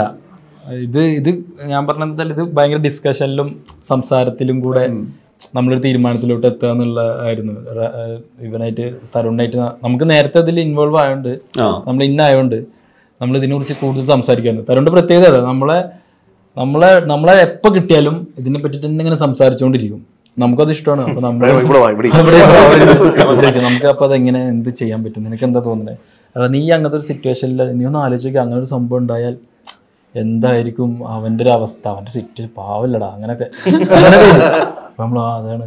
അപ്പോൾ അവന് അങ്ങനത്തെ എന്നോട് പറഞ്ഞ നീ ഒരു സ്റ്റൈല് പിടിച്ചിട്ട് അതിൽ തന്നെ പോയാൽ മതി. അതിൽ തന്നെ പോയാൽ നമുക്ക് അയാളോടൊരു ആ ക്യാരക്ടറിനോട് ഇഷ്ടം തോന്നണം.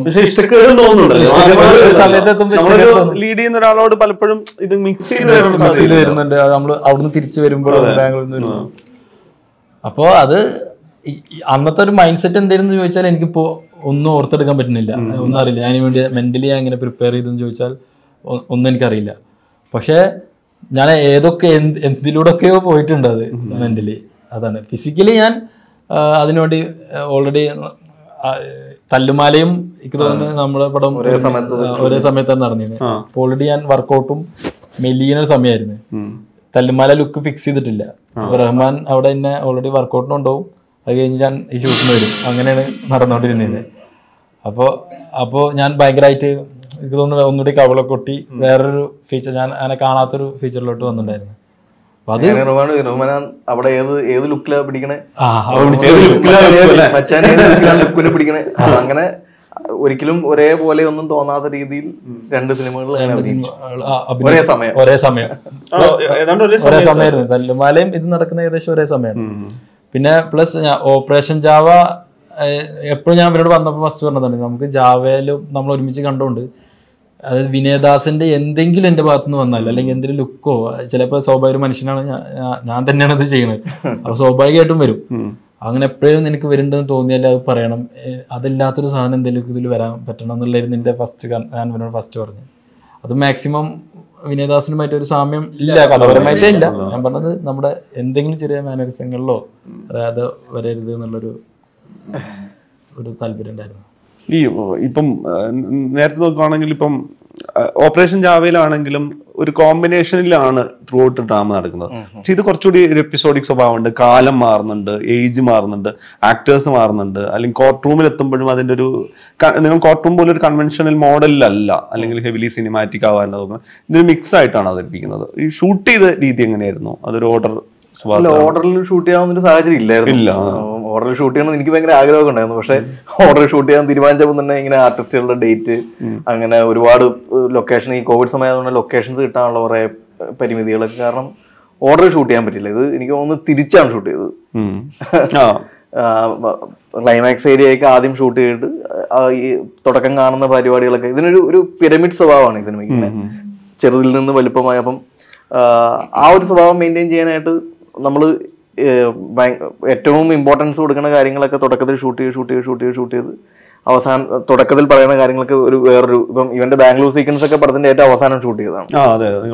പിന്നെ അതല്ല, ഓർഡർ കീപ്പ് ചെയ്തിട്ടില്ല. എന്നാൽ ഇപ്പൊ ഇവർക്കൊക്കെ എല്ലാവർക്കും കുറച്ച് ലുക്ക് ചേഞ്ചുകളൊക്കെ പറഞ്ഞിരുന്നു. ധന്യയോട് ഇപ്പം ജാവ ചെയ്യുന്ന സമയത്ത് ഞാൻ ധന്യോട് പറഞ്ഞത് തന്നെ വണ്ണം വെക്കണം എന്ന് പറഞ്ഞു. ധന്യയുടെ ഇതിന്റെ അത് 20 ദിവസം കൊടുത്തുകൊണ്ട് ഇത്ര ദിവസം നീ വണ്ണം വെക്കണം, ഇത്ര ദിവസം നീ വണ്ണം കുറയ്ക്കണം. അപ്പൊ അതൊക്കെ കീപ്പ് ചെയ്യാനുള്ളൊരു സ്പേസ് ഒക്കെ കൊടുത്ത് ആണ് നമ്മൾ വർക്ക് ചെയ്തത്. ഒരു ഓർഡർ കീപ്പ് ചെയ്യാൻ പറ്റിയിട്ടില്ല, പക്ഷെ അത് നന്നായി തോന്നുന്നു. വേറെ രീതിയിൽ നന്നായി എന്നുള്ളത്. ഈ പിന്നെ തരുണിന്റെ കൂടെ രണ്ടാമത്തെ സിനിമ ചെയ്യാണല്ലോ. അപ്പൊ ഇതിന്റെ ഒരു സ്വഭാവം എന്ന് വെച്ച് കഴിഞ്ഞാൽ അങ്ങനെ ഒരു എന്താ പറയാ, ആദ്യത്തെ നിങ്ങളുടെ ഒരു എന്റർടൈനർ ആണ്, ഒരു entertainer kind of out and out entertainer kind of സിനിമയാണല്ലോ. ഇത് ഒരു ട്രൂ ഈവൻസ് എന്ന് പറയുന്ന സംഗതി ഉണ്ട്. പക്ഷെ നിങ്ങളുടെ ഇപ്പം ഞാൻ പറഞ്ഞ ലുക്കുവിന്റെ ക്യാരക്ടർ എടുത്തു കഴിഞ്ഞാൽ ലുക്കുവിന്റെ ക്യാരക്ടർ അങ്ങനെ ഒരു പരിധി കഴിഞ്ഞ് എംപതൈസ് ചെയ്ത് അല്ലെങ്കിൽ ആ ഇൻസിഡന്റിനോട് സിമ്പതി എംപതി ഒന്നും തോന്നാത്ത വിധത്തിൽ ആ ക്യാരക്ടറിൽ തന്നെ നിൽക്കണല്ലോ. ഇതിപ്പോ വായിച്ച് തുടക്കം മുതൽ ഈ പ്രോസസ്സിന്റെ ഭാഗമാകുമ്പോൾ ഏതെങ്കിലും ഒരു ക്യാരക്ടറിനോട് ഈവൻസിനോടും ഒരു സഹതാപ സ്വഭാവത്തിൽ അങ്ങനെയൊന്നും പെരുമാറാനും പാടില്ലല്ലോ. നമ്മുടെ ഉള്ളിലുള്ള സംഗതി അതേപോലെ പുറത്തേക്ക് വരാനും പാടില്ല. അത് ഭയങ്കര ഈസി പ്രോസസ് ആയിരുന്നോ? അത് ഈസി പ്രോസസ് അല്ല അത്. പക്ഷെ അത് എന്തായാലും ഭയങ്കര നമ്മുടെ ഒരു പ്രൈവറ്റ് കാര്യം. മമ്മൂക്കൊക്കെ പറയുന്നത് നമ്മുടെ ഭയങ്കര പ്രൈവറ്റ് സ്പേസ് ആണ്. അത് മെന്റലി നമ്മളെ ആ ഒരു അതിനുവേണ്ടിയാ വർക്ക് ചെയ്യുന്നത്. അത് ഓരോ ആക്ടർ എങ്ങനെയൊക്കെ ചിന്തിക്കും, എന്തൊക്കെ അവൻ സ്വന്തമായിട്ട് ഉണ്ടാക്കിയെടുക്കും, ഒരു വേൾഡ് ഉണ്ടാക്കിയെടുക്കും അതിനു വേണ്ടിയിട്ട്. അത് നമ്മൾ കംഫേർട്ട് ആവാൻ, മെന്റലി നമ്മൾ കംഫേർട്ട് ആവണം ആ ക്യാരക്ടറിലോട്ട് ഒരു സെറ്റിൽ ഒരു യുദ്ധം അതിലോട്ട് എത്താൻ ഉള്ളൊരു വർക്ക് എന്തായാലും നടക്കും.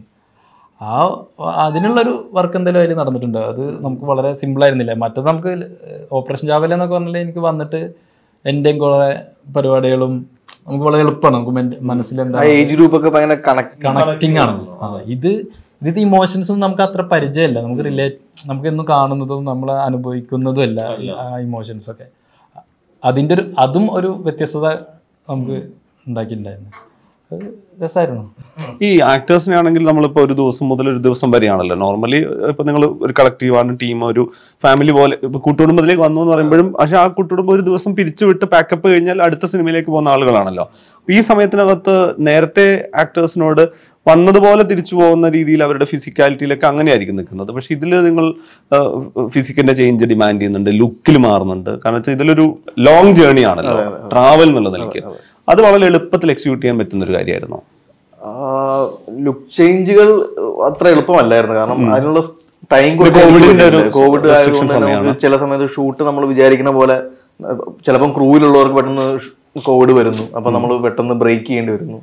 അപ്പം ലുക്ക് ചേഞ്ചുള്ള അങ്ങനെ ഒരു ടൈം ആസ് എ ഡയറക്ടർ എനിക്ക് അങ്ങനെ കൊടുക്കാൻ പറ്റില്ല. പക്ഷെ അവരതിന് വേണ്ടി ഒരു എഫേർട്ട് എടുത്തുന്നുണ്ട്. അപ്പം നിൽജ ആക്ച്വലി നിൽജയ്ക്ക് വണ്ണം ആദ്യം ഒരു പ്രഗ്നന്റ് ആയിട്ടുള്ള ലേഡി ആയിട്ടാണ്. അപ്പം ഞാൻ പറഞ്ഞു നന്നായിട്ട് ഫുഡ് കഴിച്ചോ, ഈ എല്ലാ പ്രഗ്നന്റ് ലേഡീസും കഴിക്കുന്ന എല്ലാ ഫുഡുകളും കഴിച്ച് എനിക്ക് ഭയങ്കര ബബ്ലി ആയിട്ട് കിട്ടണം എന്ന് പറഞ്ഞു. അപ്പോൾ ഓക്കെ ഏട്ടാ, അതിന് അടുത്ത സെക്ഷനിൽ ഞാൻ പറഞ്ഞു നന്നായിട്ടൊരു മിനിമം ഒരു 6-7 കിലോയെങ്കിലും കുറയ്ക്കണം. അപ്പൊ എത്ര ദിവസം ഉണ്ട്? 10 ദിവസം ഉണ്ട്.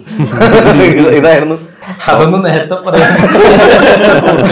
പക്ഷെ അതിനൊക്കെ വേണ്ടിയിട്ടൊക്കെ ഇവരെടുക്കുന്ന ഒരു എഫേർട്ട് ഉണ്ടല്ലോ. ഇപ്പം രമേശ് ചേച്ചി ആയാലും ധന്യ ആയാലും ഇപ്പം ബിനുചേട്ടനായാലും ബിനുചേട്ടനോട് ഞാൻ ബിനുചേട്ടനാണ് ഈ റോള് ചെയ്യണത് എന്ന് ഫിക്സ് ചെയ്യണത് ഒരു 10 ദിവസം മുന്നെയാണ്. 10 ദിവസം മുന്നേ പറയണത് ചേട്ടാ താടി സെറ്റ് ചെയ്തത്. അവിടെ താടിയില്ല. ആ 10 ദിവസം കൊണ്ട് എന്ത് ചെയ്യാൻ പറ്റുമോ ആ താടികളുടെ പുറത്ത് ബിനുചേട്ടൻ്റെ ഒക്കെ ലുക്ക് കീപ്പ് ചെയ്യാന്നുള്ളതൊക്കെ ഭയങ്കര രസമുള്ള പ്രോസസ്സാണ്. അപ്പം ബിനുചേട്ടൻ ഡയറ്റ് പിടിക്കുന്നുണ്ട്. ബിനുചേട്ടൻ്റെ ചെറുപ്പം പിടിക്കാനായിട്ട് ഓൺ സെറ്റിൽ തന്നെ ഫുഡ് കൺട്രോൾ ചെയ്യുന്നുണ്ട്. അതിൻ്റെ ഇടയ്ക്ക് പുള്ളി ചീഫ് അസോസിയേറ്റ് ആവുന്നുണ്ട്. ഭയങ്കര ഇത് എല്ലാവരും അങ്ങോട്ടും ഇങ്ങോട്ടും ഗീവ് ആൻഡ് ടേക്ക് ചെയ്ത് എല്ലാവരും അങ്ങോട്ടും ഇങ്ങോട്ടും പാമ്പർ ചെയ്ത് എല്ലാവർക്കും സപ്പോർട്ട് ചെയ്ത് ചെയ്യുന്നൊരു, പക്ഷേ പ്രോപ്പർ ടൈം കൊടുക്കാൻ പറ്റില്ല. ഇതിൽ തന്നെ ഈ ഇല്ലാത്ത രണ്ടുപേരും പ്രധാനപ്പെട്ട ആളുകൾ ബിനു, അതുപോലെ പിന്നെ സുജിത്ത് ഗോകുലൻ. അതെ, ഗോകുലൻ എന്ന ഇവരുടെ ആണെങ്കിലും ഇപ്പൊ നേരത്തെ സിനിമയിൽ കണ്ട, ഇപ്പം ലുക്ക് ഉൾപ്പെടെ ഇപ്പൊ ഇവിടെ ഇരിക്കുന്നവര് നേരത്തെ സിനിമയിൽ കണ്ടതിൽ നിന്ന് എന്തെങ്കിലും തരത്തിലൊരു മാറ്റി പ്രസന്റ് ചെയ്യണം എന്നുള്ള രീതിയിൽ കൂടിയാണല്ലോ ഈ സിനിമ ചെയ്തത്.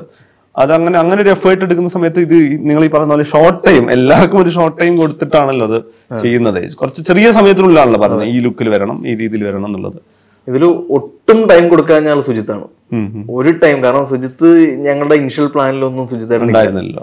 സുജിത്തേട്ടൻ ആക്ച്വലി സുധീകോപ്പ ചെയ്യേണ്ട ഒരു വേഷമാണ്. സുധീചേട്ടന് വരാൻ പറ്റാണ്ട് ഒരു സാഹചര്യം, അതും ഇത് പറയുന്ന പോലെ കോവിഡ് വരുമ്പോഴത്തേക്കും കോവിഡ് സിറ്റുവേഷൻ ഷൂട്ട് ചെയ്യാന്ന് പറഞ്ഞാൽ എവിടെയാണ്, ഏത് സെറ്റിലാണ് അന്നേരം കോവിഡ് വരുന്നത്, ഏത് സെറ്റിലാണ് ആളുകൾ ക്വാറന്റൈനിൽ പോകണമെന്ന് അറിയില്ല. അപ്പം പെട്ടെന്നൊരു സ്ഥലത്ത് എനിക്ക് സുജിചേട്ടന് ഇരുവല്ല പൂഞ്ചിറയുടെ സെറ്റിൽ അവിടെ ഉരുൾപൊട്ടൽ നടന്നുകൊണ്ടിരിക്കണം, അവിടെ ലോക്കായി പോയി, ഇങ്ങോട്ട് എത്താൻ പറ്റുന്നില്ല.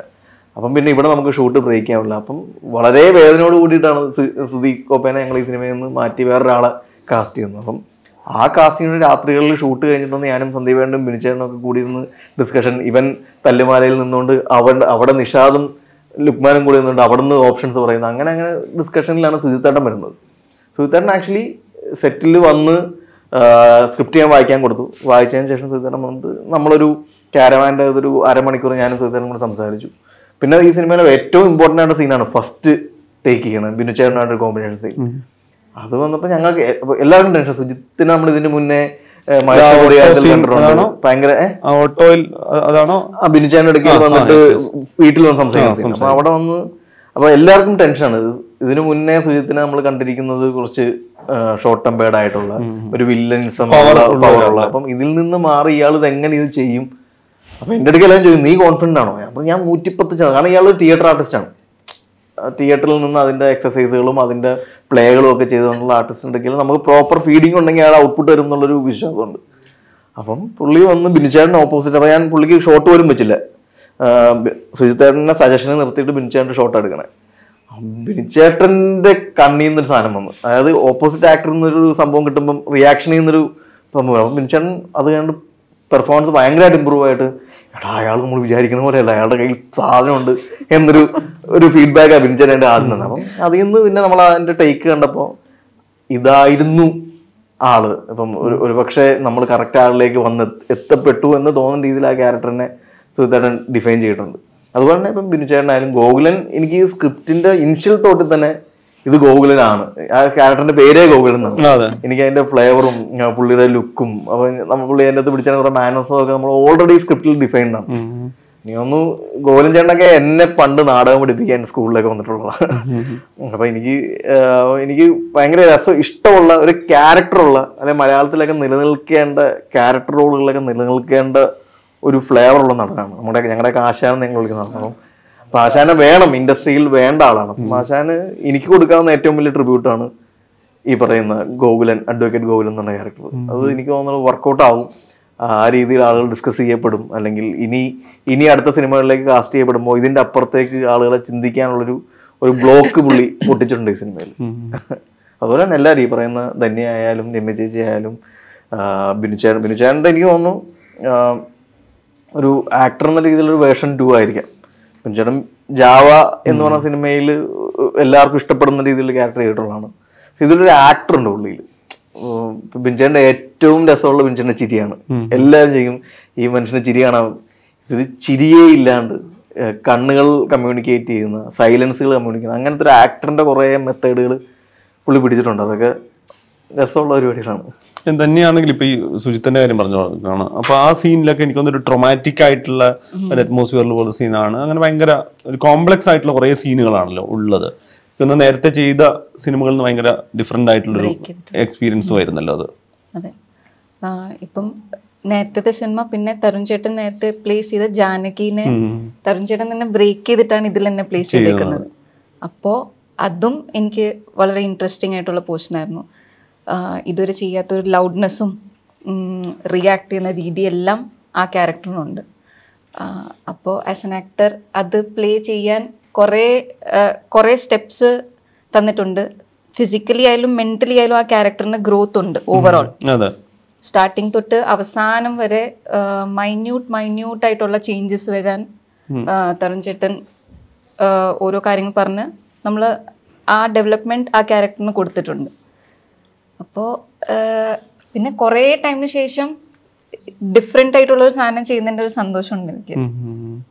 വേറൊരു രീതിയിൽ സൈലന്റ് ആയിട്ട് പ്ലേസ് ചെയ്തിട്ട് ആസ് എ ഡയറക്ടർ തരുൺ ചേട്ടൻ എന്നെ ഇത്രയും ലൗഡ് ക്യാരക്ടർ ഏൽപ്പിക്കുന്നതിന്റെ ഒരു സന്തോഷമുണ്ട്. കാരണം ജാവയുടെ സമയത്ത് ഞാൻ കേട്ട ഏറ്റവും വലിയ വിമർശനം ധന്യ എന്ന് പറഞ്ഞ ക്യാരക്ടറിനെ കൊണ്ട് സംസാരിപ്പിച്ചില്ല എന്നുള്ളത്. കാരണം അവിടെ ആ സാഹചര്യത്തിൽ ആ പെൺകുട്ടിയായിരുന്നു സംസാരിക്കേണ്ടത് എന്നൊരു തോന്നണം. പക്ഷെ ഞാൻ അതിനെ വേറൊരു പെർസ്പെക്റ്റീവിലും ആസ് ആൻ ആക്ടറും ഡയറക്ടറും രീതിയിൽ ഈ സൈലൻസിനെ എങ്ങനെ നമുക്ക് ഓഡിയൻസിനോട് കമ്മ്യൂണിക്കേറ്റ് ചെയ്യാം എന്നുള്ളതാണ് ഞങ്ങളുടെ അതിന്റെ താല്പര്യം.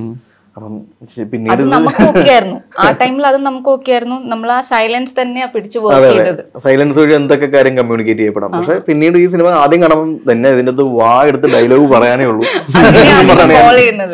അതിലും മിണ്ടിയില്ലല്ലോ, ഇതിൽ നീ അലച്ചോണ്ടിരിക്കണം. ഭയങ്കര ഹാപ്പിയാണ് ഞാൻ. ഇപ്പം സിനിമ കണ്ടിറങ്ങുമ്പോൾ എനിക്ക് ആക്ച്വലി അച്ഛനൊക്കെ സിനിമ കാണാൻ പറ്റും. സിനിമയുടെ ഇനിഷ്യൽ ഡിസ്കഷനിലൊക്കെ എടാ ധന്യയിൽ ഈ ക്യാരക്ടർ നിൽക്കുവോ, നമുക്ക് വേറെ കുറച്ചും കൂടി ഒരു ആക്ടറിലേക്ക് പോകണ്ടേ, കാരണം ധന്യൻ അങ്ങനെ ആ രീതിയിലൊന്നും പ്രേക്ഷകൻ, കാരണം അവരുടെ ജഡ്ജ്മെന്റ് ഇതിന് മുന്നേ കണ്ട സിനിമകളിലേക്കുള്ളൊരു പ്രീ ഡിഫൈൻഡ് ആയിട്ടുള്ള കാര്യങ്ങളായിരിക്കും. ഞാൻ പറഞ്ഞത് ധന്യ വർക്കൗട്ടാണ്. ധന്യൊക്കെ ഇനിഷ്യലി ധന്യ അല്ലാണ്ട് വേറെ ഓപ്ഷൻ ഇല്ലാന്ന രീതിയിൽ ചിന്തിച്ച പരിപാടിയാണ്. അപ്പം സിനിമ കണ്ടു കഴിഞ്ഞിട്ട് ആ പ്രിവ്യൂ കഴിഞ്ഞിട്ട് ഇറങ്ങുമ്പോഴത്തേക്ക് അവിടെ അവള് കറക്റ്റ് ആട്ടോ. അപ്പൊ അതൊക്കെ നമുക്ക് ഭയങ്കര കോൺഫിഡൻസ് ആണ്.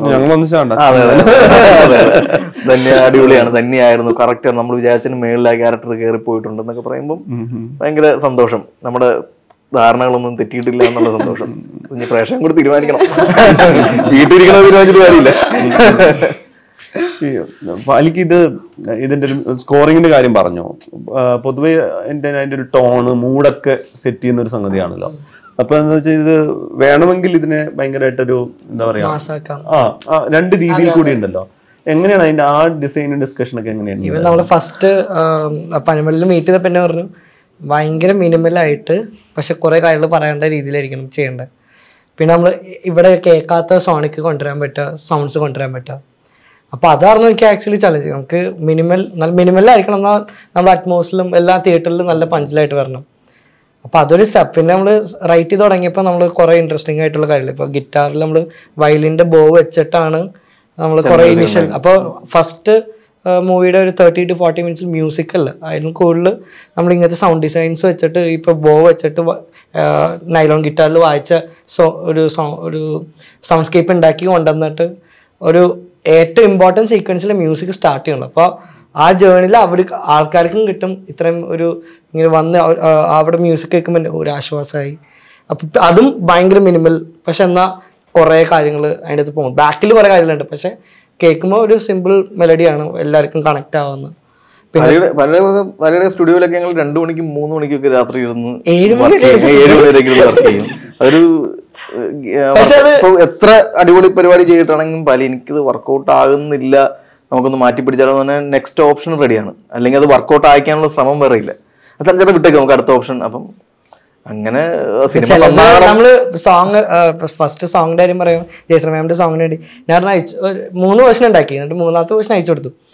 ഇത് ഓക്കെയാണ്, ഇത് മൂഡ് ഓക്കെയാണ്. പിന്നെ ഞാൻ തിരിച്ച് 2 ദിവസം കഴിഞ്ഞപ്പോൾ ഞാൻ തിരിച്ചു പെട്ടെന്ന് വേണമെന്നുണ്ടോ, എനിക്ക് ഒരു ഓപ്ഷൻ കൂടി ചെയ്യാനുള്ള സമയമുണ്ടെന്ന് ചോദിച്ചു. പറഞ്ഞു നീ സമയം എടുത്തു, ഇഷ്ടംപോലെ സമയമുണ്ട്.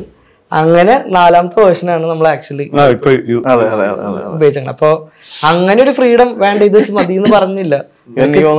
ഇപ്പം ഈ പറഞ്ഞ ജയശ്രീ മാം പാടിയ സോങ് നമ്മള് ചെയ്യുന്നിരിക്കും, ഞാനും ശരണും പാലിയുടെ സ്റ്റുഡിയോയിൽ പോയിരുന്നു. ഞങ്ങളുടെ ഒരു വിഷ്വൽ സ്കേപ്പ് എന്തായിരിക്കും, ഇവിടെ ഇങ്ങനത്തെ കുറെ മൂവ്മെന്റുകൾ, ഇവിടെ ഒരു സൈലൻസ് വന്നല്ല, അതെ. അപ്പൊ ഞങ്ങൾ ഇങ്ങനെ അവിടെ ഡിസൈൻ, അവന്റെ ഒരു ക്യാമറയുടെ മൂഡ് അവിടെ എന്തായിരിക്കും, അപ്പൊ ഞാൻ അവിടെ പ്ലേസ് ചെയ്യുമ്പോൾ ആക്ടേഴ്സിന് ഇമോഷൻ, അത് ഓൾറെഡി ഒരു ഡിസ്കഷൻ നടന്നിട്ടുണ്ട്. അത് അൻവർക്കായിട്ട് നടന്നിട്ടുണ്ട്. അൻവർക്ക് അത് അറിയണമെന്ന് പറഞ്ഞു നമ്മള് ഷൂട്ടിംഗ് ലൊക്കേഷൻ ഷൂട്ട് ചെയ്ത് എന്താ വെക്കാൻ പോകുന്നത്, നമുക്കവിടെ സോങ് എന്നൊക്കെ സ്ക്രിപ്റ്റ് എഴുതാൻ പറ്റും, എന്തായിരിക്കും അവിടെ, എന്ത് തരം ഇമോഷൻ ആയിരിക്കും അവിടെ പോകാൻ പോകുന്നത് എന്ന് പറഞ്ഞാൽ എൻ്റെ ഇടയ്ക്ക് ഇരുന്ന് സംസാരിച്ച് ബാലിയായിട്ട് സംസാരിച്ച്. അൻവർക്കായിട്ടുള്ള ജേണിയും ഭയങ്കര രസമുള്ള ജേണി, കാരണം അത്രയും സീനിയർ ആയിട്ടുള്ള ഒരാള്. അതെ അതെ അതെ, നമ്മള് വിഷ്വൽ ഇതാണെന്ന് പറഞ്ഞ് ഓൾറെഡി പിന്നീട് എൻ്റെ കൊടുത്ത് പിന്നെ ഇവര് പാട്ട് എനിക്ക് ചെയ്തു തരും. അപ്പം അൻവർക്ക് ചെറിയ കടിച്ചപ്പൊട്ടാത്ത വാക്കുകളൊക്കെ യൂസ് ചെയ്യും. ഇത് വർക്കൗട്ട് ആയില്ലേ എന്ന് ഭയങ്കര, കാരണം ഞങ്ങൾ രണ്ടും ഈ പറയുന്ന പുതിയ അത്രയും മലയാള സാഹിത്യത്തിൽ അത്രയും വാക്കുകളെ പറ്റിയൊന്നും അറിയാത്തവരാണ്. അപ്പം ഇതിൻ്റെ അതൊരു വാക്കിങ്ങനെ വെച്ചപ്പോൾ ഞാനും ഇവനും ഇത് വർക്കൗട്ട് ആവുമോ, ഇത് വന്ന് പാടിച്ചിട്ടൊന്നുമില്ല, നമ്മൾ ജസ്റ്റ് ലിറിക്സ് വന്നിട്ടുള്ളൂ, ഇത് എങ്ങനെയാണ് ഇത് വർക്കൗട്ട് ആണ്. അപ്പം പുള്ളിയുടെ ഇതിനു മുന്നത്തുള്ള പാട്ടുകളൊക്കെ നമ്മൾ എടുത്ത് കേൾക്കും. മറ്റേ മാലിക്കിന്റെ അകത്തെ പാട്ട് കേൾക്കുമ്പോൾ ചിത്രചേച്ചിനെ കൊണ്ട് ഇതിനേക്കാൾ കൊടൂരമായ വാക്കുകൾ അതിമനോഹരമായിട്ട് പാടി. അപ്പൊ ഇത് വർക്കൗട്ട് ആവും. ജയശ്രീ മാമിനെ കൂടി കാരണം വെച്ചാൽ ജയശ്രീ മാം അത്ര മലയാളം ഫ്ലുവന്റ് ആയിട്ട് ചെയ്യുന്ന ആളല്ല. അപ്പം ജയശ്രീ മാമിന് ഇത് കംഫർട്ട് ആവുമോ എന്നൊക്കെ ഉള്ളതാണ് കൺസേൺ. പക്ഷെ പരിപാടി പാട്ട് കേൾക്കുമ്പോൾ ആ വാക്കിനൊന്നും അപ്പുറത്തേക്ക് ഇനി വേറെ വാക്കുകളും കണ്ടുപിടിക്കാൻ പറ്റില്ല. അത് കാരണം അതൊക്കെ കാരണം അൻവറൊക്കെയും ഇത് എല്ലാം കഴിഞ്ഞ് കഴിഞ്ഞപ്പോൾ ഞങ്ങളൊക്കെ വന്നിട്ട് ഇത് ഞാൻ ഭയങ്കര ഹാപ്പി ആയിട്ട് എഴുതിയൊരു പാട്ടാണ്, ഇത് വർക്കൗട്ട് ആവും. അല്ല ഈവൻ അൻവറയ്ക്ക് തന്നെ നമുക്കിപ്പോൾ നമ്മളൊരു സജഷൻ ചോദിക്കും, ഇപ്പൊ ഇതിങ്ങനെ പുള്ളി കുറച്ച് മിനിറ്റ് എന്നിട്ട് പറയും അപ്പൊ ഇഷ്ടമായില്ല എന്നല്ല ഉദ്ദേശിച്ചത്, ഇഷ്ടമായില്ലെന്നല്ല, നല്ല ഇതിന് നമുക്ക് വേറെ എന്തിനു ചെയ്ത് പുള്ളി കളിച്ചിട്ട് നമുക്കൊരു ഈ പാട്ട് നമുക്കൊരു തേർഡ് പേഴ്സൺ നറേറ്റ് ചെയ്യണ പോലെ ആക്കാം. അങ്ങനെയാണ് ആക്ച്വലി ഒരു കൺക്ലൂഷൻ എത്തുന്നത്. ഒരാള് തേർഡ് പേഴ്സൺ പറയണ പോലെയാണ് ഇതിന്റെ പാട്ടിൽ കൂടെ പോണത്. ജോപ്പോളും ഈ പറയുന്ന പോലെ ജാവല് വർക്ക് ചെയ്താണ്. പുള്ളി അമേരിക്ക ഇരുന്നിട്ടാണ് ഇത് എഴുതുന്നത്. അപ്പം ഞങ്ങൾ നൈറ്റൊക്കെ ഇരുന്ന് ഇങ്ങനെ ഞാനും ബാലിയൊക്കെ കൂടി ഇങ്ങനെ സംസാരിച്ച് ഇതിന്റെ വിഷ്വൽസ് ഇങ്ങനെ ജോപ്പോളിന്റെ തകയിൽ ഫീഡ് ചെയ്ത് പിന്നെ ജോപ്പോൾ ആക്ച്വലി സിനിമ പ്രിവ്യൂവിന്റെ സമയത്ത് ഇവിടെ പാലയിടയ്ക്ക് വന്ന് അമേരിക്കയിൽ നിന്ന് വന്നപ്പം വന്ന് പടം കണ്ട് ഇതാണല്ലേ ഞാൻ എഴുതിയത്. കാരണം അവരുടെയൊക്കെ ഭയങ്കര സോൾഫുൾ ആയിട്ടുള്ള ഇൻപുട്ടുകളുള്ള സിനിമയാണ്. നമ്മുടെ സ്റ്റേറ്റ് അവാർഡ് കിട്ടിയതിന് കേക്കൊക്കെ കട്ട് ചെയ്ത് ലുക്കുവാണെങ്കിൽ ഈ ആൾ അടിച്ചിടിച്ച് ഇട്ടൊരു സിനിമയുടെ ബോക്സ് ഓഫീസ് സക്സസിന് ശേഷമാണ് ഇത് ഡിസംബറിൽ വരുന്നത്. ഒരു തിയേറ്ററിലേക്ക് വരുന്നവർക്ക് എന്തായിരിക്കും ഇതിന്റെ ഒരു എക്സ്പെക്ടേഷൻ എന്ന് മനസ്സിലാക്കിയിട്ടുണ്ടാവുമല്ലോ. വേൾഡ് കപ്പിന്റെ ഇടയിലാണ് സിനിമ. അതെ, വേൾഡ് കപ്പിന്റെ ഇടയിലാണ് സിനിമ എന്നുള്ള ഞങ്ങൾക്ക് ചെറിയ പക്ഷെ എനിക്ക് തോന്നുന്നു രണ്ടും എന്റർടൈൻമെന്റ് ആണല്ലോ. ആളുകൾ ഡിസംബർ എന്ന് പറയുമ്പോൾ എപ്പോഴും എന്റർടൈൻമെന്റ് മാസമാണല്ലോ. അപ്പൊ ആ നിലക്ക് ഇതുകൊണ്ട് തിയേറ്ററിൽ ആൾക്കാർ വരും. തിയേറ്ററിൽ ആൾക്കാർ വന്നാൽ ഒരു ഇതുകൊണ്ട് മനീഷേട്ടനെ കണ്ടുള്ളതാണ് പടം. അത് നമുക്കൊരു ജേണി, ഒരു യാത്രയാണ്. ഒരു സിനിമ നമുക്കൊരു സിനിമയായിട്ട് എന്നതിൻ്റെ ഉപരി ഒരു ലൈഫ് കാണാൻ പറ്റും, നമുക്ക് ഒരു ജീവിതം കാണാൻ പറ്റും. അത് അങ്ങനത്തെ ഒരു ജീവിതം പോലെ തന്നെയാണ് അത് ഉണ്ടാക്കി വെച്ചിട്ടുള്ളത്. അത് ഇമോഷണലി നമ്മളെ കണക്ട് ചെയ്യും. നമ്മൾ തിരിച്ചു പോകുമ്പോൾ അതിലെ പല ക്യാരക്ടേഴ്സും, അത് ഷുവറാണത്, പല ക്യാരക്ടേഴ്സും നമ്മൾക്കിങ്ങനെ ഹോണ്ടി മറ്റവൻ ആൾ ഉണ്ടാവില്ല ഇപ്പം ചെയ്യുണ്ടാവുക അങ്ങനെയൊക്കെ ചിന്തിക്കുമ്പോൾ എനിക്ക് തോന്നുന്നുണ്ട് അത് എൻ്റെ സിനിമ, ഞാൻ ചെയ്ത സിനിമ എന്നുള്ളതിൻ്റെ ഉപരി അയാളിപ്പോൾ എവിടെയാവും, ഇന്ന ക്യാരക്ടർ ഇപ്പോൾ എവിടെയാവും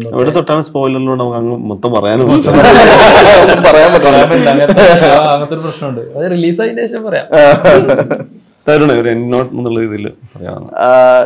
ഇപ്പം ഞങ്ങൾക്ക് ജാവ എന്ന് പറഞ്ഞ സിനിമ ചെയ്യുമ്പോൾ ഞങ്ങളെ ആരെയും അത്ര വലിയ പരിചിതമല്ലായിരുന്നു ഇൻഡസ്ട്രിക്ക്, പ്രേക്ഷകന്.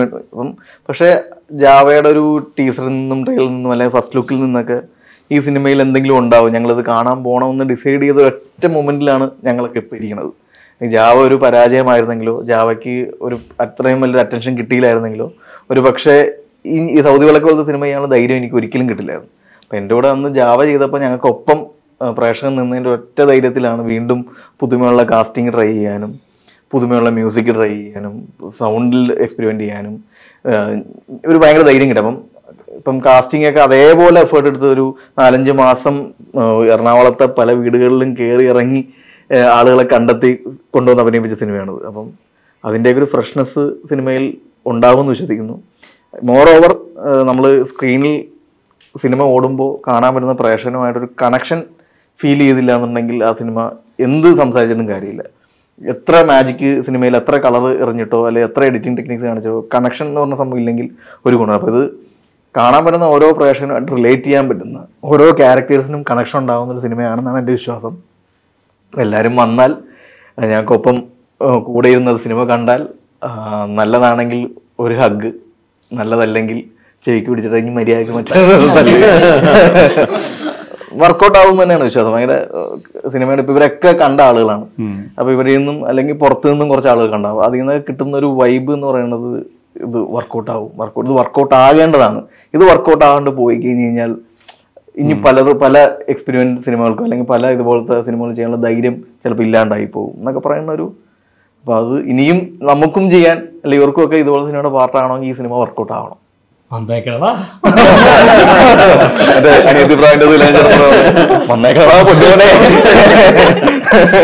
അപ്പൊ എന്തായാലും ഈ ഓൾറെഡി ഇവിടെ ഇരിക്കുന്ന എല്ലാവരുടെയും ഹൃദയത്തിൽ എത്തിക്കഴിഞ്ഞ സിനിമയാണ്. അത് പ്രേക്ഷകർ കൂടി അവരുടെ ഹൃദയത്തിൽ ഏറ്റട്ടെ എന്ന്.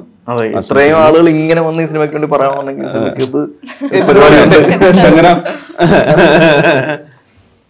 പറയണ എന്താണ് ഓഡിയൻസിനോട് പറയാനുള്ളതെന്ന്? ഓഡിയൻസ് എല്ലാരും സിനിമ പോയി കാണണം, അടിപൊളി സിനിമയാണ്. അപ്പം ഞാൻ ഫസ്റ്റ് ഡേ തന്നെ പോയി കാണും.